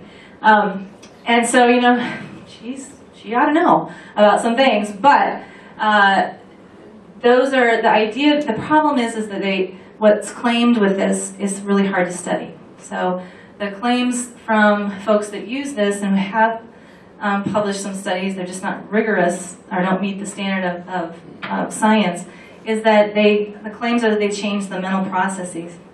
How do you observe that? Are you able to show that it changed mental processes? And that's been a big issue. So at this point in time, there's not data to support that this works. You still, I still see that Iowa City Center for Disease and Disability Development. They're still recommending that. I've seen a lot of. Yeah, well, they might be. Occupational therapists are probably the ones who are recommending it. There's nothing to support it. That's all at this point. So here's what I will say, okay? And if you're gonna, from a behavioral standpoint, I see a lot of these things as preferred activities for kids, okay? They do like them. They like the trampoline. They like steep pressure. They like the balls being rolled on them and things. From a behavioral standpoint, what I see often is that those are provided as a result of a kid tantruming and engaging in self-injurious behavior or problem behavior, okay? And so what I like to see when I work with occupational therapists is that they think this might help regulate some of their activity levels, okay? The flapping, the sensory kinds of things that are occurring, is that those are scheduled at certain times of the day before times that they seem to see the behaviors more often, not as a consequence. Because as a behaviorist, what I see oftentimes is kids learn that I really like this activity. I like the attention from the teacher. So it may not start out as something that's reinforcing attention-maintained behavior, or they get pulled out of an academic task they don't want to do, and we go over and we do deep pressure, or we do this, and they learn really quickly that all I got to do is escalate my behaviors, and I get, not only do I not have to do that, but I get all this teacher attention, I get this cool thing that they do with me, all right? So it can turn into something that becomes a function of challenging behavior. Again, I can't, the research is not showing, some research actually shows when they looked at weighted vests for different specific behaviors and they looked at brushing, that it was like a placebo effect. So the behaviors that they asked the occupational therapists and the teachers that they were hoping to change to use this with didn't change the behavior at all, okay? So if you're gonna do these things, I think proactively and just put them in the times, just have them happen, okay? Because if we really think that these are gonna help calm kids down, that they're going to help decrease some of the level of activity or increase, you know, kids that are kind of not wanting to do anything and they're not learning because they're just not reacting, they're not responding, those kind of lethargic kids, which is what sensory integration is used for as well, then let's plan it in and let's do it on a regular basis in the hopes that from a preventative standpoint, we're using a strategy that's going to help them at those times of the day that we see more of those behaviors that may be difficult, where they are having difficulty processing all the information sensory-wise that's coming in. Okay, so as a behavior analyst, that's all I say, okay? And the other thing I will say about that is take data. Ask your teachers, what is the behavior? If you're using the weighted vest for my son, what are you trying to change? And then show me that when you use that weighted vest that my child stays in circle time for a longer period of time, doesn't get up and down as much, doesn't flap and rock as much, okay? Or have them ask for the weighted vest when they're calm and they start to kind of feel like they're getting really anxious, or you start to see some of those initial behaviors that might lead to a lot of problems, okay? We can teach kids to ask us. Say, hey, I really want to use this, or I want to go into I want to put the sock over me, okay? Like, you know what I'm talking about? They have these big kind of sock things. I think some kids do like how that feels, and they feel good when they're in it. I don't know.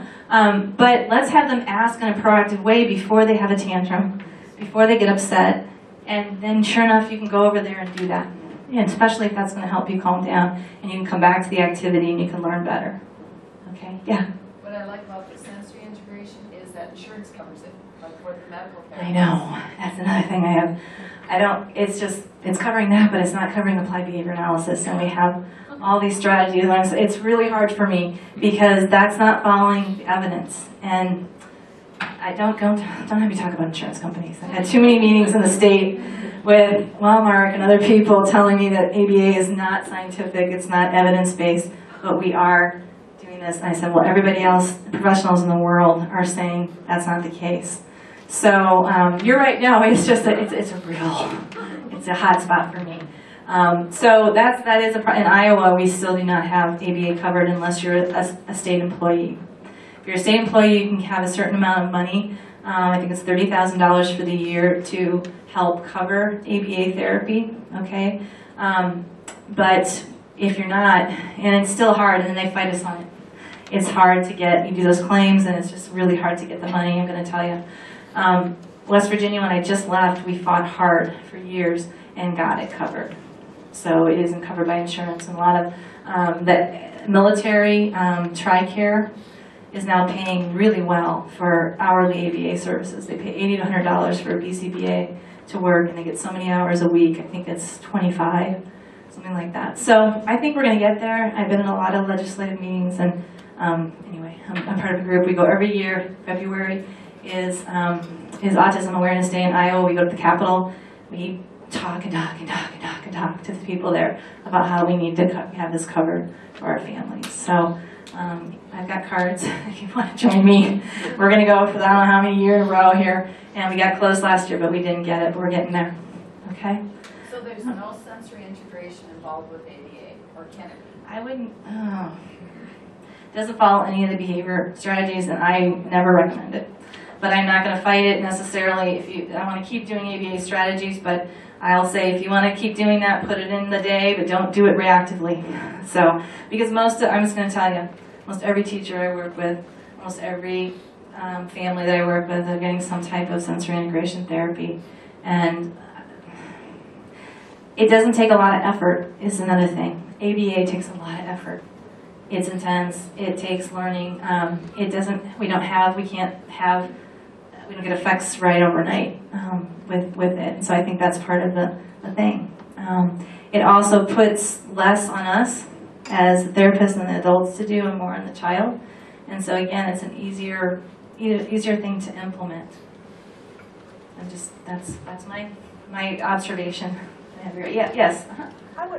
I would just say as a professional that over the years, parents consistently say to me that sensory activities are one of the main things that they believe has helped their child. So I often wonder whether the research is only as good as the questions and the alignment, because often I see the same thing happening in schools with sensory integration that I see with behavioral function, where sensory strategies are used to calm a child down when they should be revving them up, or sensory strategies are used to rev a child up when they should be used to calm them down. It's when you implement them and in what conditions. And I wonder if we were measuring reducing physical outbursts rather than just brain processing, and advocating the research look at more aligned categories if we would get farther. Because I really feel, and I understand ABA is like the platinum strategy in terms of evidence-based. I don't want to dilute that at all, but it's really discouraging to me as a practitioner that we aren't farther along in terms of validating sensory from what I see in the schools and what I have parents tell me. Because when it is used with the behavioral package as either reinforcement or as a break proactively, I see it make tremendous difference. And I agree. Again, I can't say that when you have that many things you're doing. I mean, I think it just needs, what Temple Grandin, the conversation I had with her, lucky enough to meet her, is she said that she says behavior analysts are better researchers. They're better at defining behaviors. They take data more. They have better research. She said the occupational therapy therapists and that group is just not as good at doing that. And I agree. I think it's the conditions under which you implement those and when you do it, and when you combine it together. And if you're looking at function and you're using it as a reinforcement-based strategy or a preventative strategy, I don't have a problem with it. I really don't, and I think it could be very effective. But I can't promote it as a professional at this point, and it's definitely not where I would say start. But I will just tell you that it's being used all the time.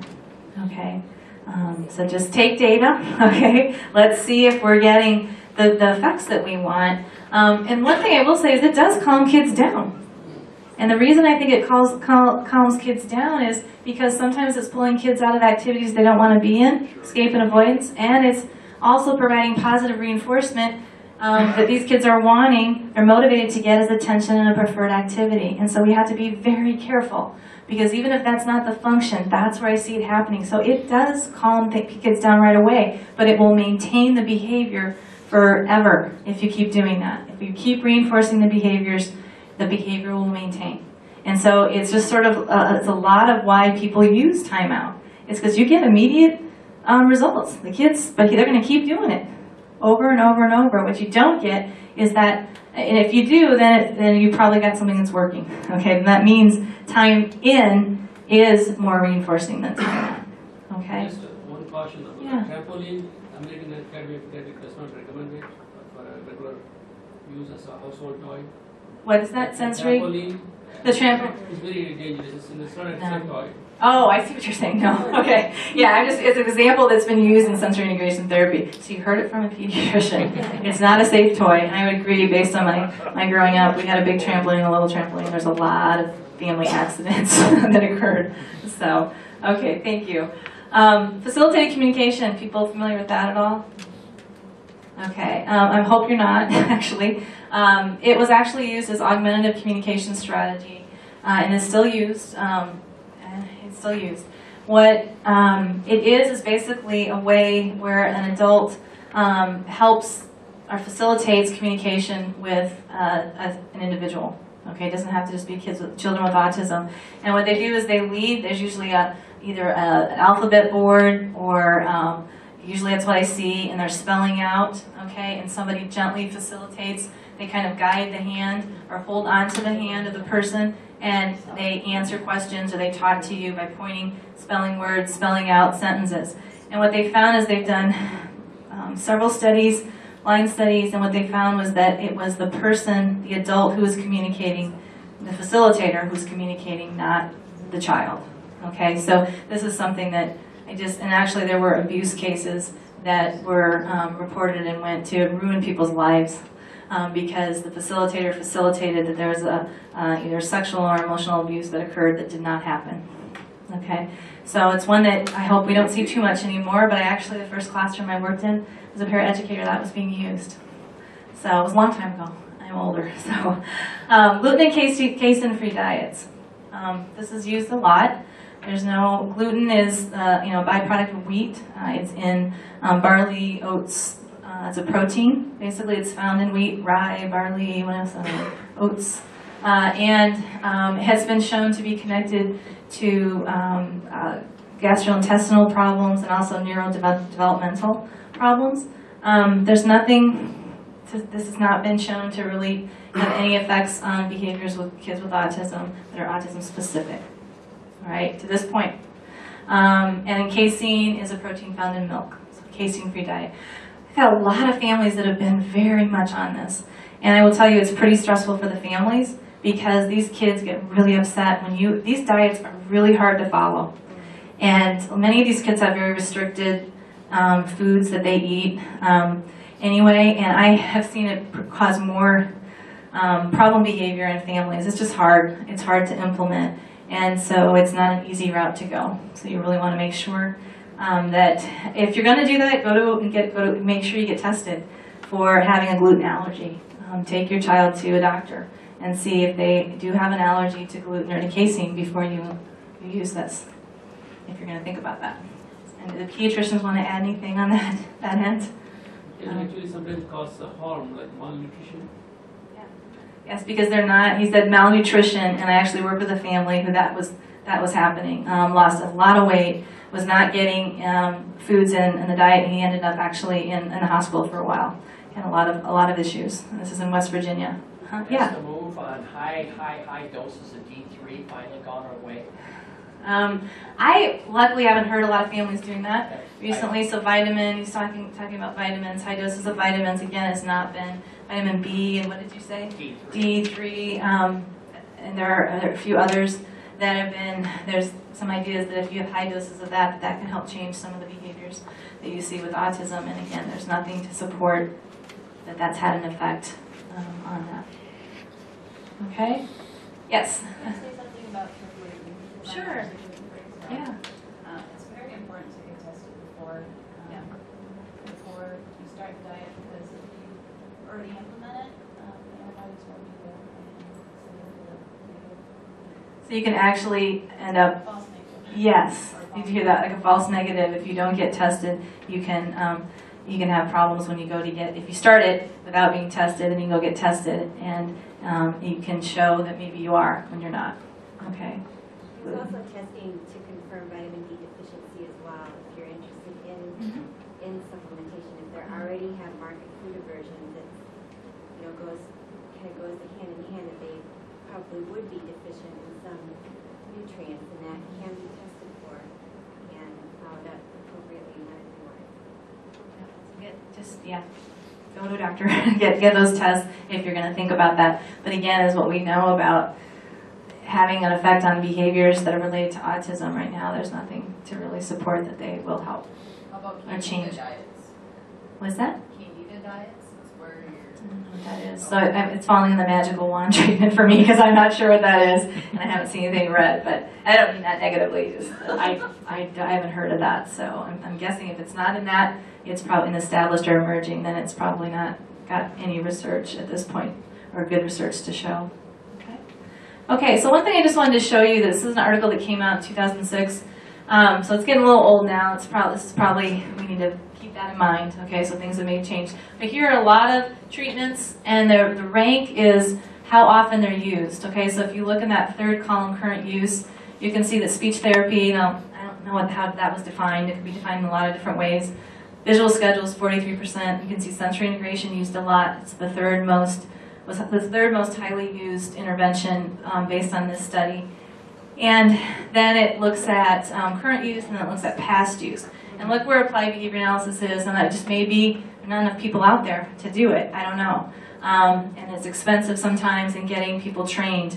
But they've got vitamin C, vitamin B, things, casein-free diets. You can see that they're used, right? Even though they don't fall in evidence base. Now, when you look at this, these are, again, highlighted. These are treatments that the red that lack scientific evidence. Okay, so all I'm just showing here is that there's research to show that a lot of these non-evidence-based practices are being used. Okay, and so science is not really always popular.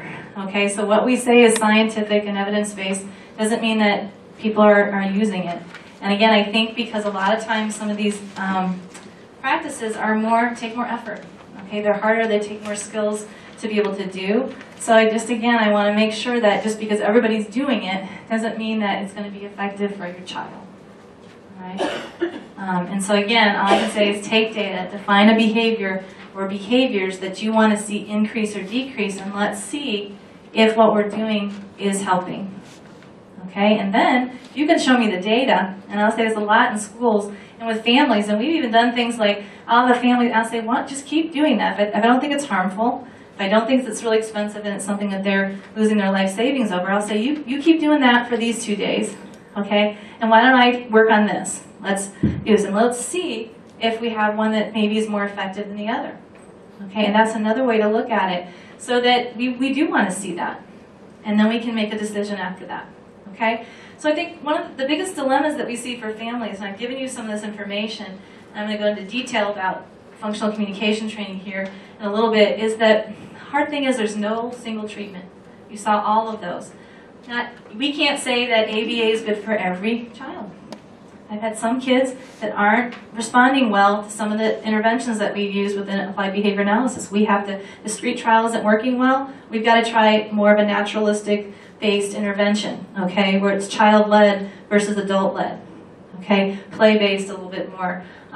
We might have to use more schedules. We might have to use other types of things. So even within applied behavior analysis, the same treatment is not going to work for everybody and every student. And it's with all of these. So just keep coming back to the data and to asking the people that are the professionals that are working with your kids, you yourself, taking data to see, are you seeing the behaviors that you want to see when this intervention over time is being implemented? okay? There's also a lack of consensus, okay? So you've heard occupational therapists and behavior analysts don't always agree on what or how we should implement certain things, whether we should use sensory integration therapy. These are professionals, and it's paid for by insurance companies. So that makes it difficult for you guys in terms of choosing. But again, I look at what we know, look at what multiple groups that are professionals across the nation are saying. We bring medical people together, we bring other professionals in the field that know a lot about autism and about these interventions. And then the websites and the media. My mother always sends me, probably once a month, I get she knows what I do for a living. I love her to death. She's got a lot of time, she's retired. And she sends me lots of emails, and I get just like, did you see this? And one was a facilitated communication. And she's just trying to help out, wants to know. But it can be really dangerous, some of these things that are out there. And so just like we tell our kids, when you're surfing the net, stick to these kinds of things. And there are websites that you probably want to stick to when you're looking at different treatments for autism. The other thing is that all research is good research. So when I talked a little bit about studies, and this is what I'm trained to do, and I still can pick up some studies, and it takes me a while, and I'm trying to figure out, is this a good study or not? So just because we say it's research-based doesn't mean they used a high-quality design to be able to show. So it doesn't mean it's truth. It doesn't mean that it's really showing us that the behaviors that were changed were really changed based on the intervention that was used, or whatever the strategy was. So that's hard. So again, there's some ideas in the National Standards Project that there's a pamphlet for families, and I put the website, I think, in the back of the very last page. They have some idea, they'll help you kind of walk through that if you are looking at specific studies and you're trying to look. So, given all that, it sounds very negative, doesn't it? And I don't mean it to, because I think on the positive side, there are things that we can do. So your being here is educating yourself. You've got a list of things, you're starting to hear about the terminology, you're starting to hear, well, at least what do I ask for? And you can look up and you can read about those things. Okay, so that's really important. And then identifying programs. This is the hard part. And professionals that have the training in some of these evidence-based strategies. Okay, that's hard here. Okay, your teachers are going to have some of the skills that were talked about. There are places across the state that I can talk to you more about if you want, pockets where they have people that are trained behaviorally to do things. In that, social skills, there are different groups out there that are doing it. And then you can also try to learn yourself. There's a lot of workshops that are provided for parents that teach these skills to parents. And I know they're expensive sometimes and that kind of thing.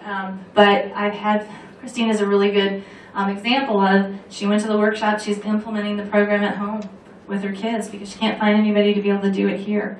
And I know not everybody has the time, and there's just so many variables involved here. But I think educating and at least knowing what to ask for and trying to identify who might be able to help provide some of those services. And again, you don't have to have all of those, okay? And it's going to be some things and some not, but you can kind of pick and choose. Data, okay? So whoever you're working with, they should be able to show you progress when you ask for it. And then you should be able to talk about what to do if there's not progress. This is something I think is really important.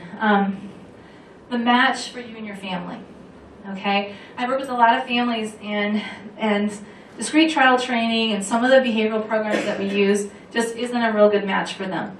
It's not an approach that they are comfortable with sometimes for some of the ABA therapies, I think, and even other ones. So look at what's going to work well with your family in terms of your time, the setting. Where can you do it? Can you do it at home? Does it have to be done at school?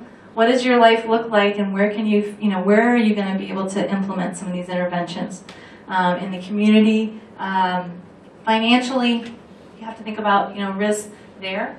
I've had families that have put houses up for mortgage for things that aren't even evidence-based.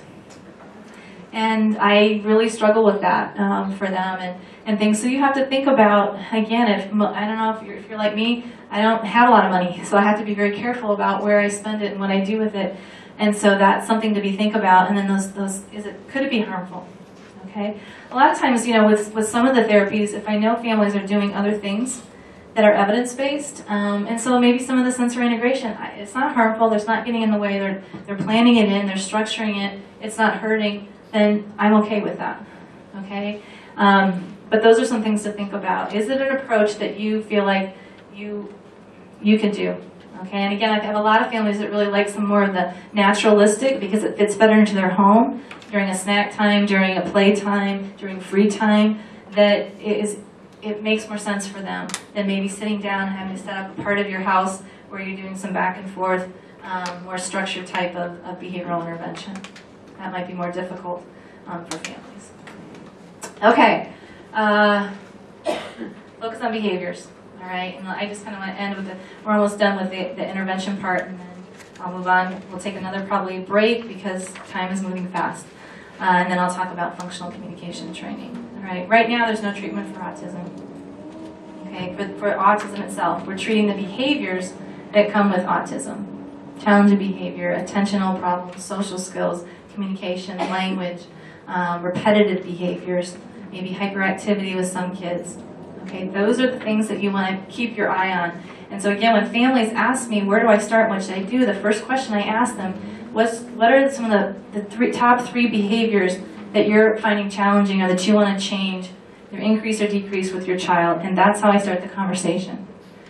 Once we can narrow that down, then I can talk about interventions that may match those behaviors that I know fall in that evidence-based category.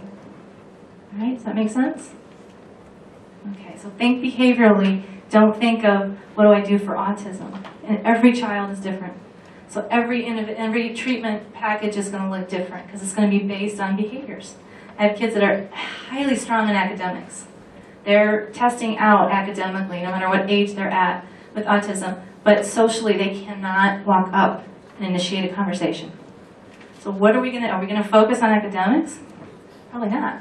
We're going to focus on social skills training, language-based programs, that peer groups, kinds of things, peer-mediated programs, maybe some video modeling to help get some of those behaviors. And I have other families that severe challenge behaviors are number one because we can't get that child to do anything else because the behaviors are so severe that they're isolated. So we're going to concentrate on behaviors that decrease challenger behaviors and increase other appropriate behaviors. Okay, let's take a break. Can I make one Sure, comment yeah. from a medical standpoint? Just because you were talking about the gluten and casein-free and the comment was made about getting tested, there are very good valid tests for gluten allergy, and there is a valid test for vitamin D deficiency. But I think that your comments about making sure things are evidence-based are really important when people take their child to a medical provider and a medical provider or practitioner recommends testing. I don't know for sure what was referred to. I think you were talking about a yeast diet. And there are, in Canada, there are a lot of practitioners that do a lot of not valid tests. So just because it's a blood test or a urine test or a stool test doesn't make it valid. Certainly kids with autism can have lead poisoning, and kids with autism can have celiac disease. But there are plenty of practitioners who do lots of tests. So when you seek medical information, be sure that your practitioner is using evidence-based things. And I think you still can refer to the American Academy of Pediatrics website to see if those things are valid. A mom just sent me a link. Her child has anxiety, and on one of the national news programs recently, a doctor talked about a urine test to look for a metabolite of Clostridium. Well, this is not a validated thing, but of course she saw it on the news, so it seems like it must be a reasonable thing, and he talked about all of his great results and everything else. So that's my only aside commentary. Be sure that your health practitioner is using valid testing and making valid recommendations for what you should do.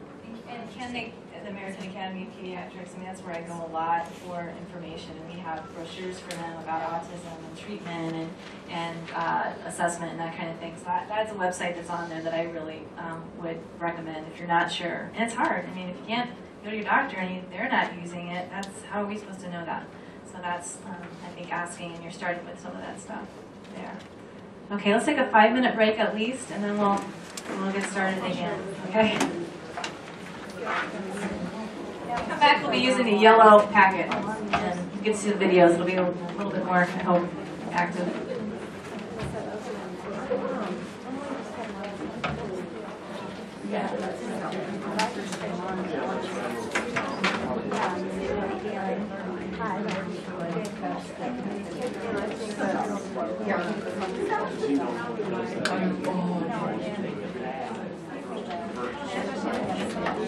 That's why he does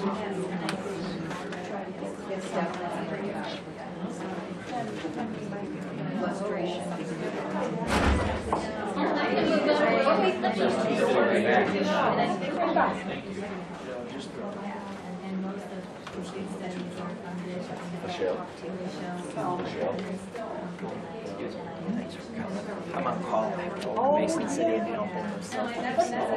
When you on call, you respond and stuff. So I'll get a hold of you. Yeah, that's fine. Anytime, and I'm not sure.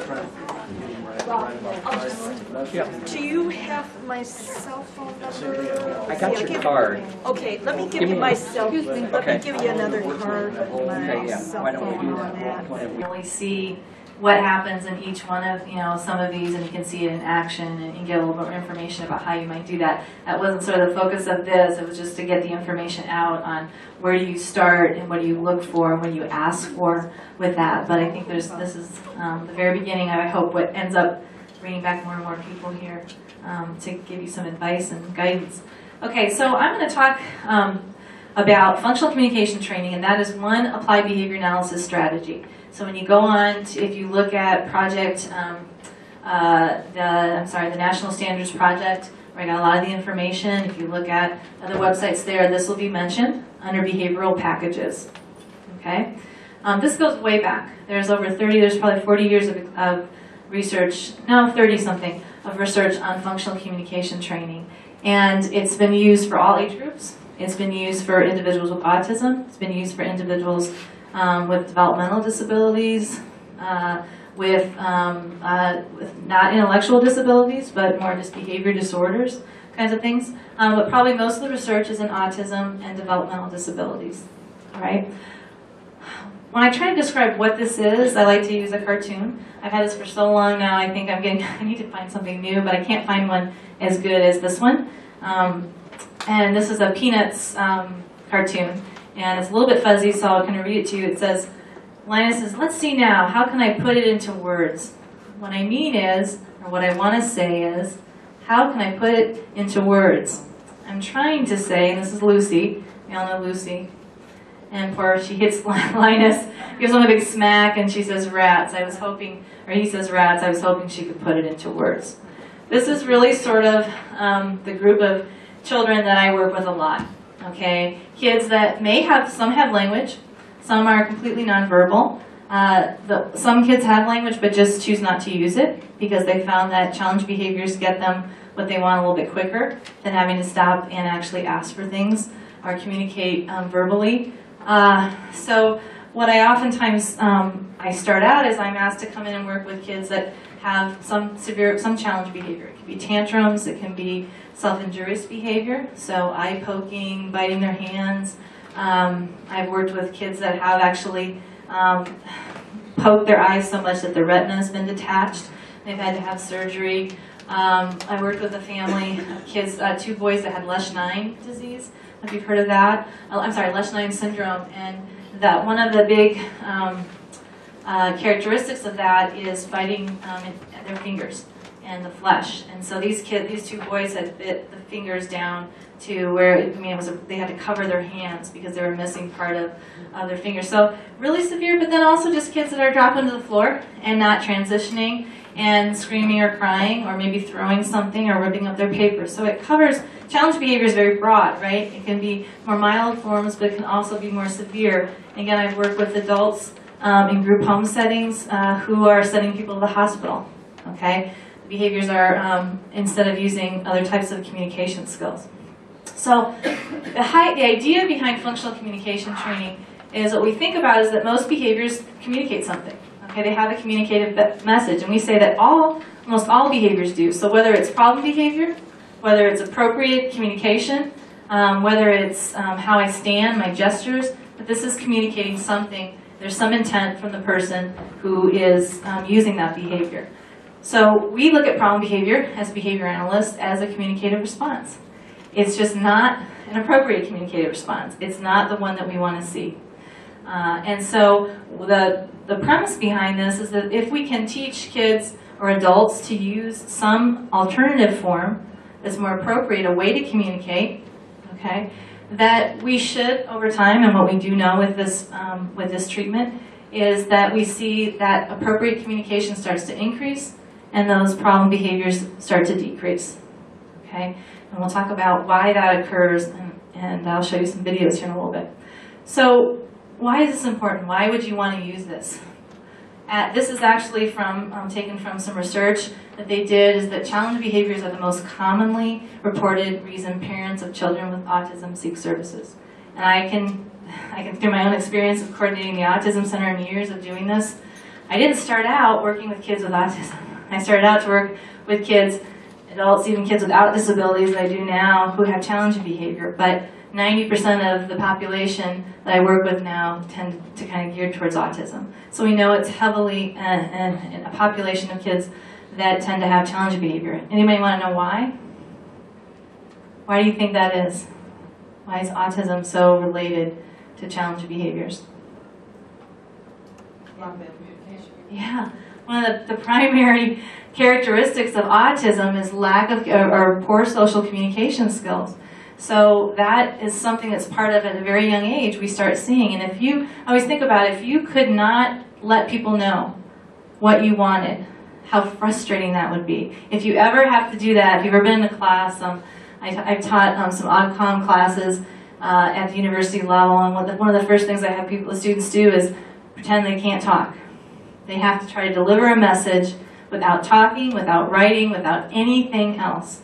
And most of them get really frustrated and give up after a minute, you know, after 5 minutes, okay? So if you think about that, that's a real issue.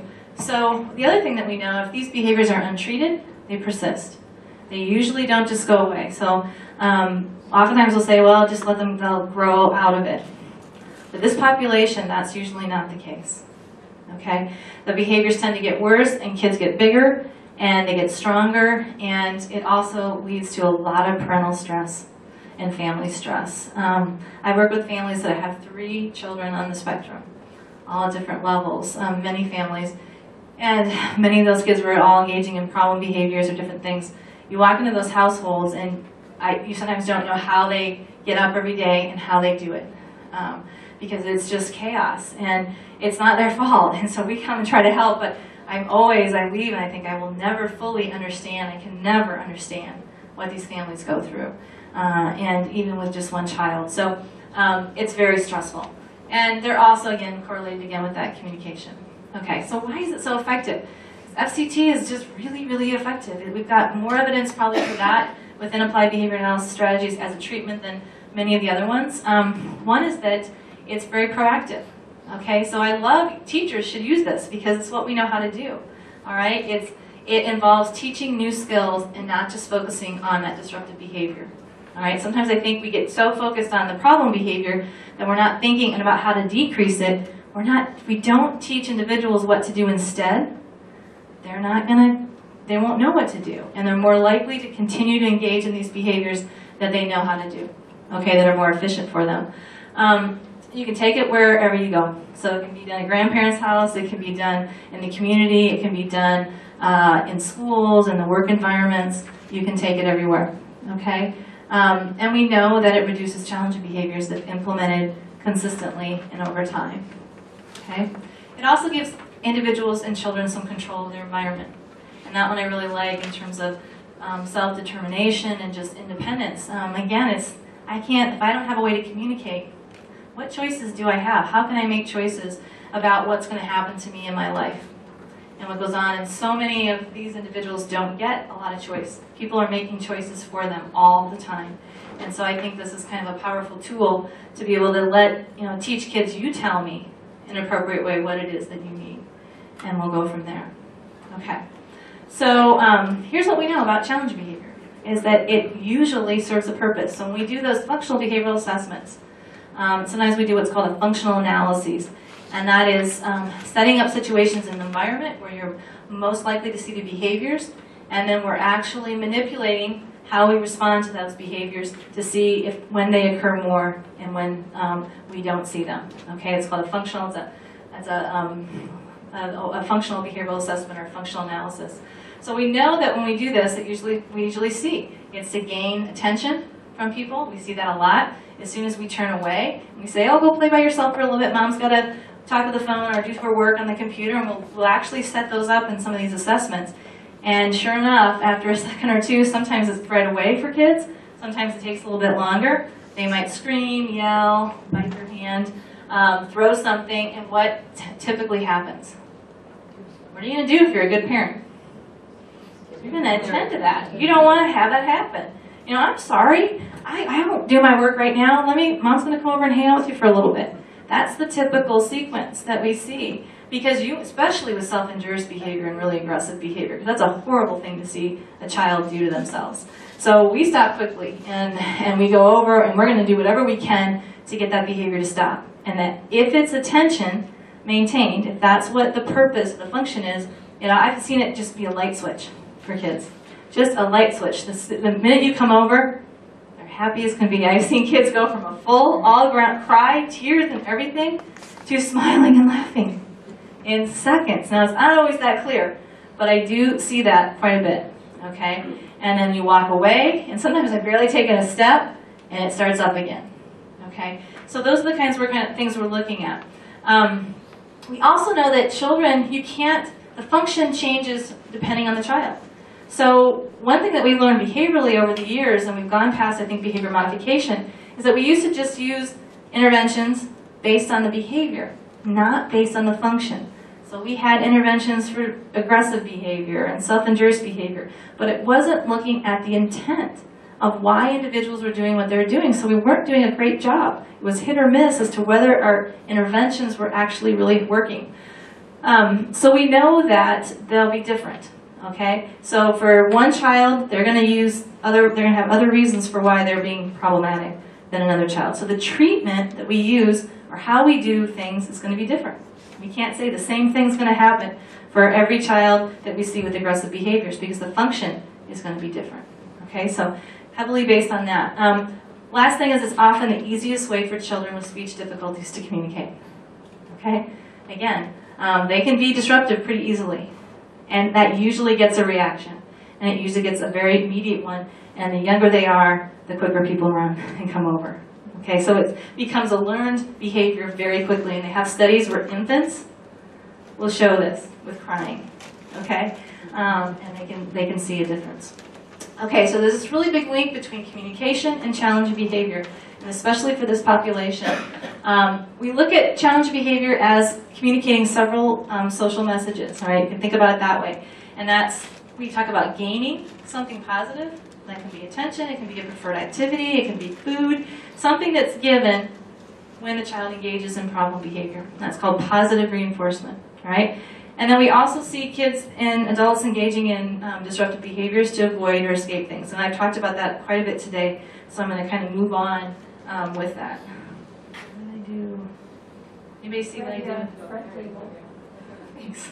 This is bad. Okay. So we have to talk about ABCs of behavior.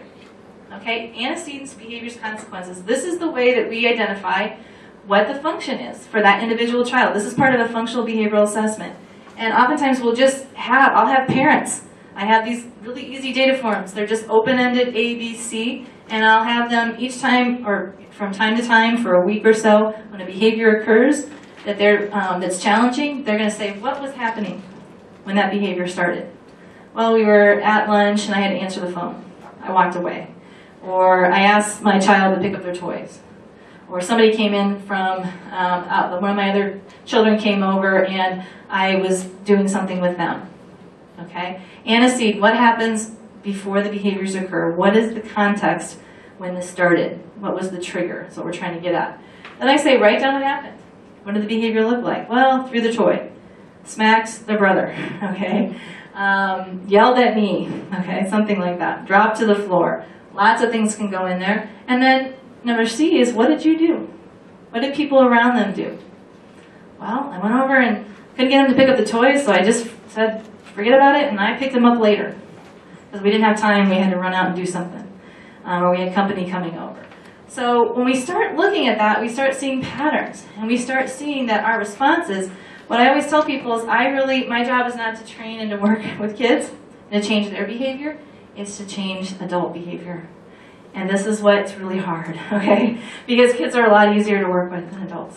Because we have patterns and we're rigid and we do things and we have a hard time of changing what we do. And the older we are, the harder it is to change the behavior. But that's really what I do, is I work with identifying what the function is, and I get parents to help me with that, okay? And teachers and other practitioners. When we can start to see these patterns, then we can start to say, hey, I think it really is about getting attention. Or I think it's about getting out of any type of getting dressed in the morning, okay, to avoid that. So that's the first step. It's all about function. And we've got to figure out what motivates that child, that individual. So here's some examples, just everyday kind of examples. This is one in the home and community that I hear all the time. When I work with families, we've got, again, I already talked about this, child leaves to make dinner, the parent leaves to make dinner, the child throws toy, screams. I had a little girl that was following the parent around and just tantruming and pulling at her clothing and just went on and on and on and on and on for a long time. And so we might hypothesize, because the way the parent responds, they're going to attend to their child for a little bit. It might just be a little bit and then go back, okay? But we might hypothesize that attention in this situation is really what's motivating the behavior, okay? And then the store one is the second one. That's one I see a lot. It's really embarrassing when you're in a store and I'm embarrassed for people. I do this for a living, and I take people to the stores and we work on this stuff. And I've been there with kids tantrum like crazy, and it's embarrassing. And I still feel like, after doing this for like 20 or 30 years. So we try to alleviate that. So how many times do you see somebody say, okay, you can, here it is, I throw it in the bag. And they've given it based on tantrum behavior escalations. Okay, it's what we're comfortable doing. It's a lot harder to do the other and say, forget about it, because you're going to have an escalation probably. Okay, here's some examples of avoidance, what we call negative reinforcement. The most common one at school, academic work. Okay, something, it doesn't have to be academic, but it's just something directed by the adult that kids need to do. All right, we see a lot of tantrums, we see a lot of negative behavior, and the timeout thing is used 90% of the time.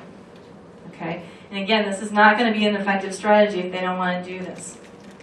Right, we've removed the aversive, what we're thinking is aversive, or what they don't want to do. All right. Okay, one last example. I think this is picking up toys. This is one of my colleagues, little girls, who used to have a lot of tantrums, actually. He hates saying that because he's a psychologist, a child psychologist, so he uses her frequently. She's doing great now, but they had quite a beginning, and picking up toys was not something she wanted to do. So there's some examples there, okay? So the first step, I'm going to go through some steps, and I'm going to show you some videos of two boys that I work with, two twins with autism in Louisville, in their home. It's not that difficult to put this in place. The hard thing is when the behaviors escalate, and they usually do the first time we change the rules. Okay, so you have to have some things in place of what are we going to do, how are we going to protect a child if the behaviors are really severe so they don't get hurt, or so we can get through this burst of behavior that we oftentimes see. And that depends on, again, the level of the behavior, how intense it is. But the first step is that we do this functional behavioral assessment. That's observable data, that's taking ABC data, it's sometimes interviewing staff to try to get at function, when, how often, under what conditions, what activities, what settings, and what do other people do in response. And then sometimes we come in and we set up a more, we do something called a functional analysis, and that has to be done by a professional. But we go in and we actually set up these conditions, And when we see the behaviors, we provide whatever we think it is that the parents told us they want. And then we kind of do this back and forth, and what we typically see, so we actually are reinforcing the behaviors during this very brief assessment, and we're looking for patterns of responding, and we get some pretty clean data a lot of the times to say, when we remove attention, whoo, this kid gets excited, and we have a lot of problem behaviors. When we ask them to do something, we have a lot of problem behaviors, and when we do the timeout thing, they stop, okay? So it really validates what parents are telling us in a very structured way. Okay, so once we've done that, then we can make some guesses and some hypotheses as to what we think is going on. And if we do a functional analysis, we've really basically not just guessed anymore. That type of assessment we've shown through data and through a systematic design that that's really what's going on. Okay, but you don't have to go that far. Step 2 is that now we've got to figure out what are we going to teach this kid. Okay, so if we've got a child that is nonverbal and doesn't have a way to speak verbally, and we think that attention is the behavior that the behaviors are occurring for, we've got to teach that child how to ask for attention. Okay, that we're no longer going to use that problem behavior.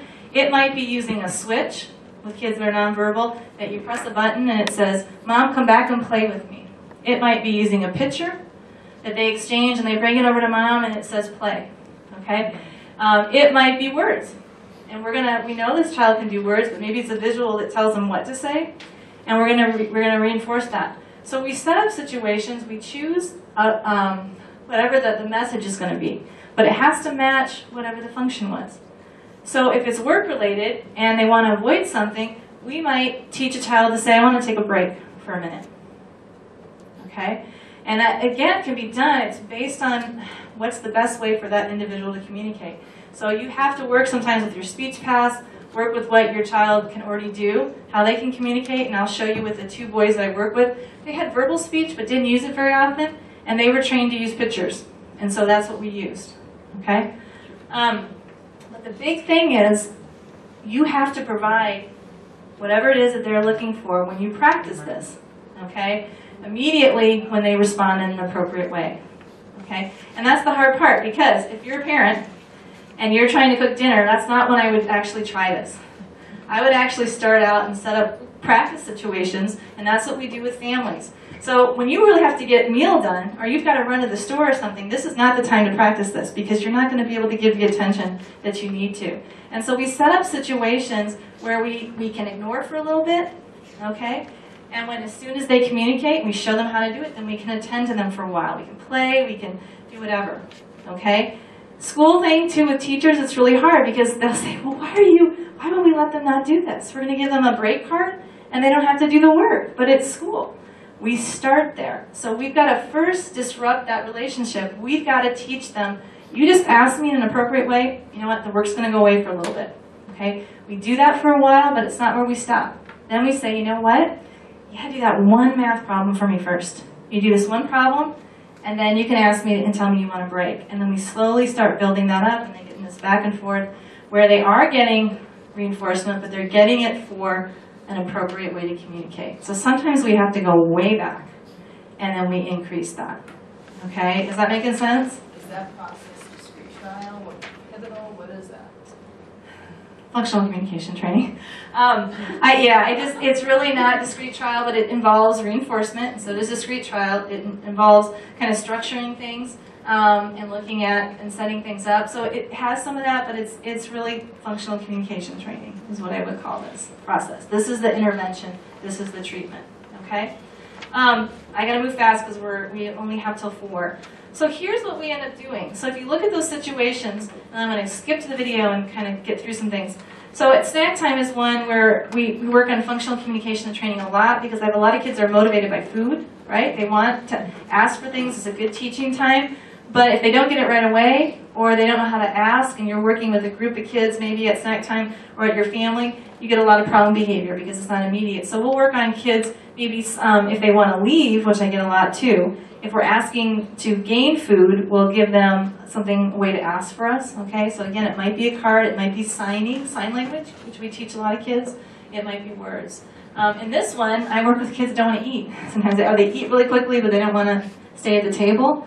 So we might teach a child to sign all done instead of tipping over their milk or their juice. I had a boy that I work with, this is what he'd do when he was ready to leave.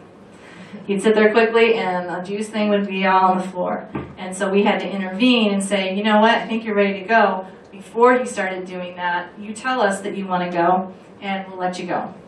Okay? And so those are some things.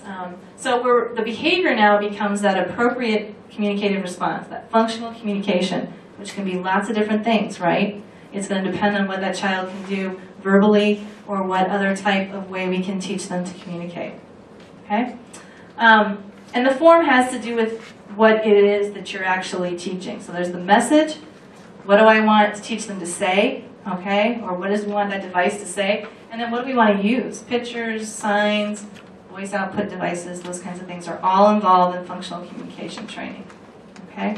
I'm going really quick here, sorry. All right. Then we have to teach it, and that's that systematic way that I'm talking about, and I'm going to skip on so that we can get to the videos. There's one really important thing here, okay? And this is a terminology that fits under applied behavior analysis called extinction. When we start doing functional communication training, we can never give in to challenge behavior, okay? So that means what I tell parents is if you can't follow through with a tantrum or with a really intense behavior, then we shouldn't practice it right now, okay? Because we have to ignore that or we have to do something else, all right? If we give into it, we're never going to get the behaviors to change. And that's really difficult. I work with kids that weigh 300 pounds. And they have really very significant behaviors and they put people in the hospital. So that's why sometimes we have to really go way back. And you know what? You don't even have to do anything for me. You just tell me what it is you want. And I'm going to let you do it. And then we're going to work on slowly, over time, increasing what it is that we're asking you to do. Okay, before you communicate. So it can be a longer process. Sometimes it can go very quick. If you see the problem behavior, and what I see a lot of kids do is they'll sign really great, sign please, or they'll say they want it, they'll hand you a card that says they want a break, and then they'll have a tantrum. All right, and if that happens, we have to treat it as if they haven't used appropriate communication. All right, and the reason is that that can be tied to the problem behavior then becomes part of the appropriate response. If I say, okay, oh, good job, you handed me the card and you said, I want you to come over, and then I hit myself, then I've reinforced that whole chain of responses. So that child may think, all I have to do is hand you the card, but I can still go ahead and headbang. And does that make sense? And then we're reinforcing it. So what we have to do is if that happens, and it happens a lot, treat it as if it's all problem behavior, and we're going to try again. Okay, we're going to go back, I'm going to remove my attention, and then I'm going to give you the opportunity to ask, and if you can do it without self-injury, then I'm going to reward that. And they learn very quickly that that's the deal. Okay? At least sometimes they do. Okay, I would say the majority of the time it doesn't take too long. Okay, so here's the two kids that I want to talk about. They're 7 years old. They had a lot of behaviors, screaming, a lot of tantrums. This was at home. There's some of the aggressive behaviors that they engaged in, and then there's some self-injurious behaviors. They had a lot going on.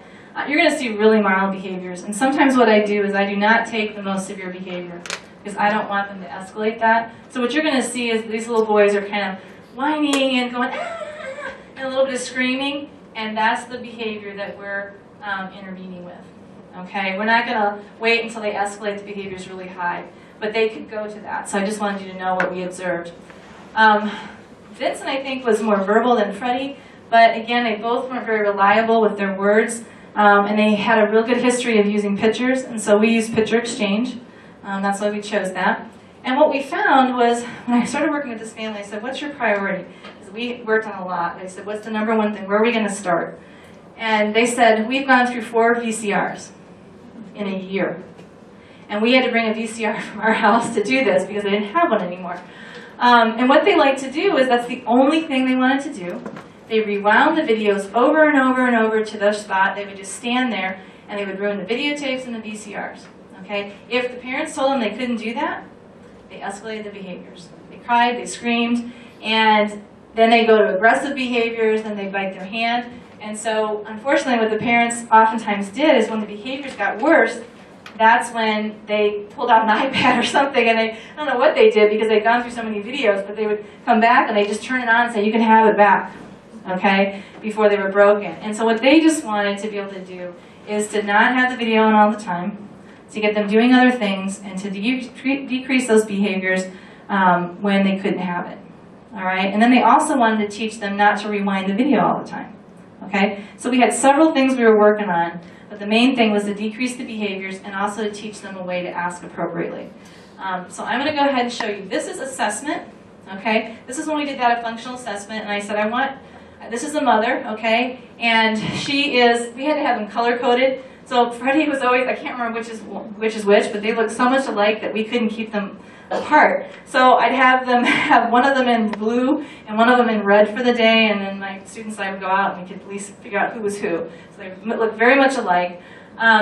What I had her do here is when we first came in, I said, I want you to show me, I want you to go over there, and they'd always want to stand in front of the video, and then they'd fight each other because they only had one.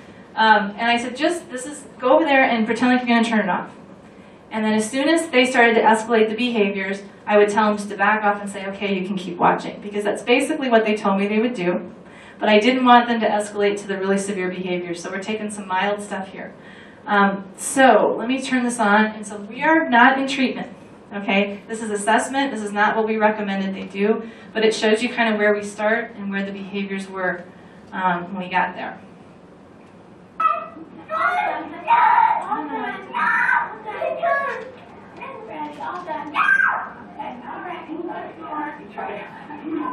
Okay, so she's going to walk away and say it's okay. He gets to watch for about 30 seconds. And then she's going to go back again, and she's going to try to turn the TV off.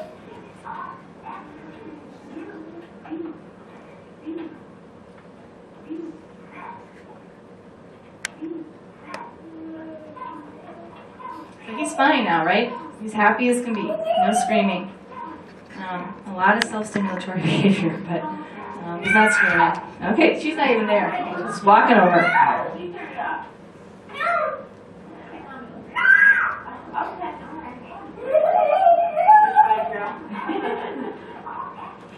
Parents always wonder what I'm doing when I ask them to do this, but again, we take a lot of data and we want to see what's the baseline, what's happening, and what do we see, okay? Here's his brother, I believe, or I think it should be the same thing.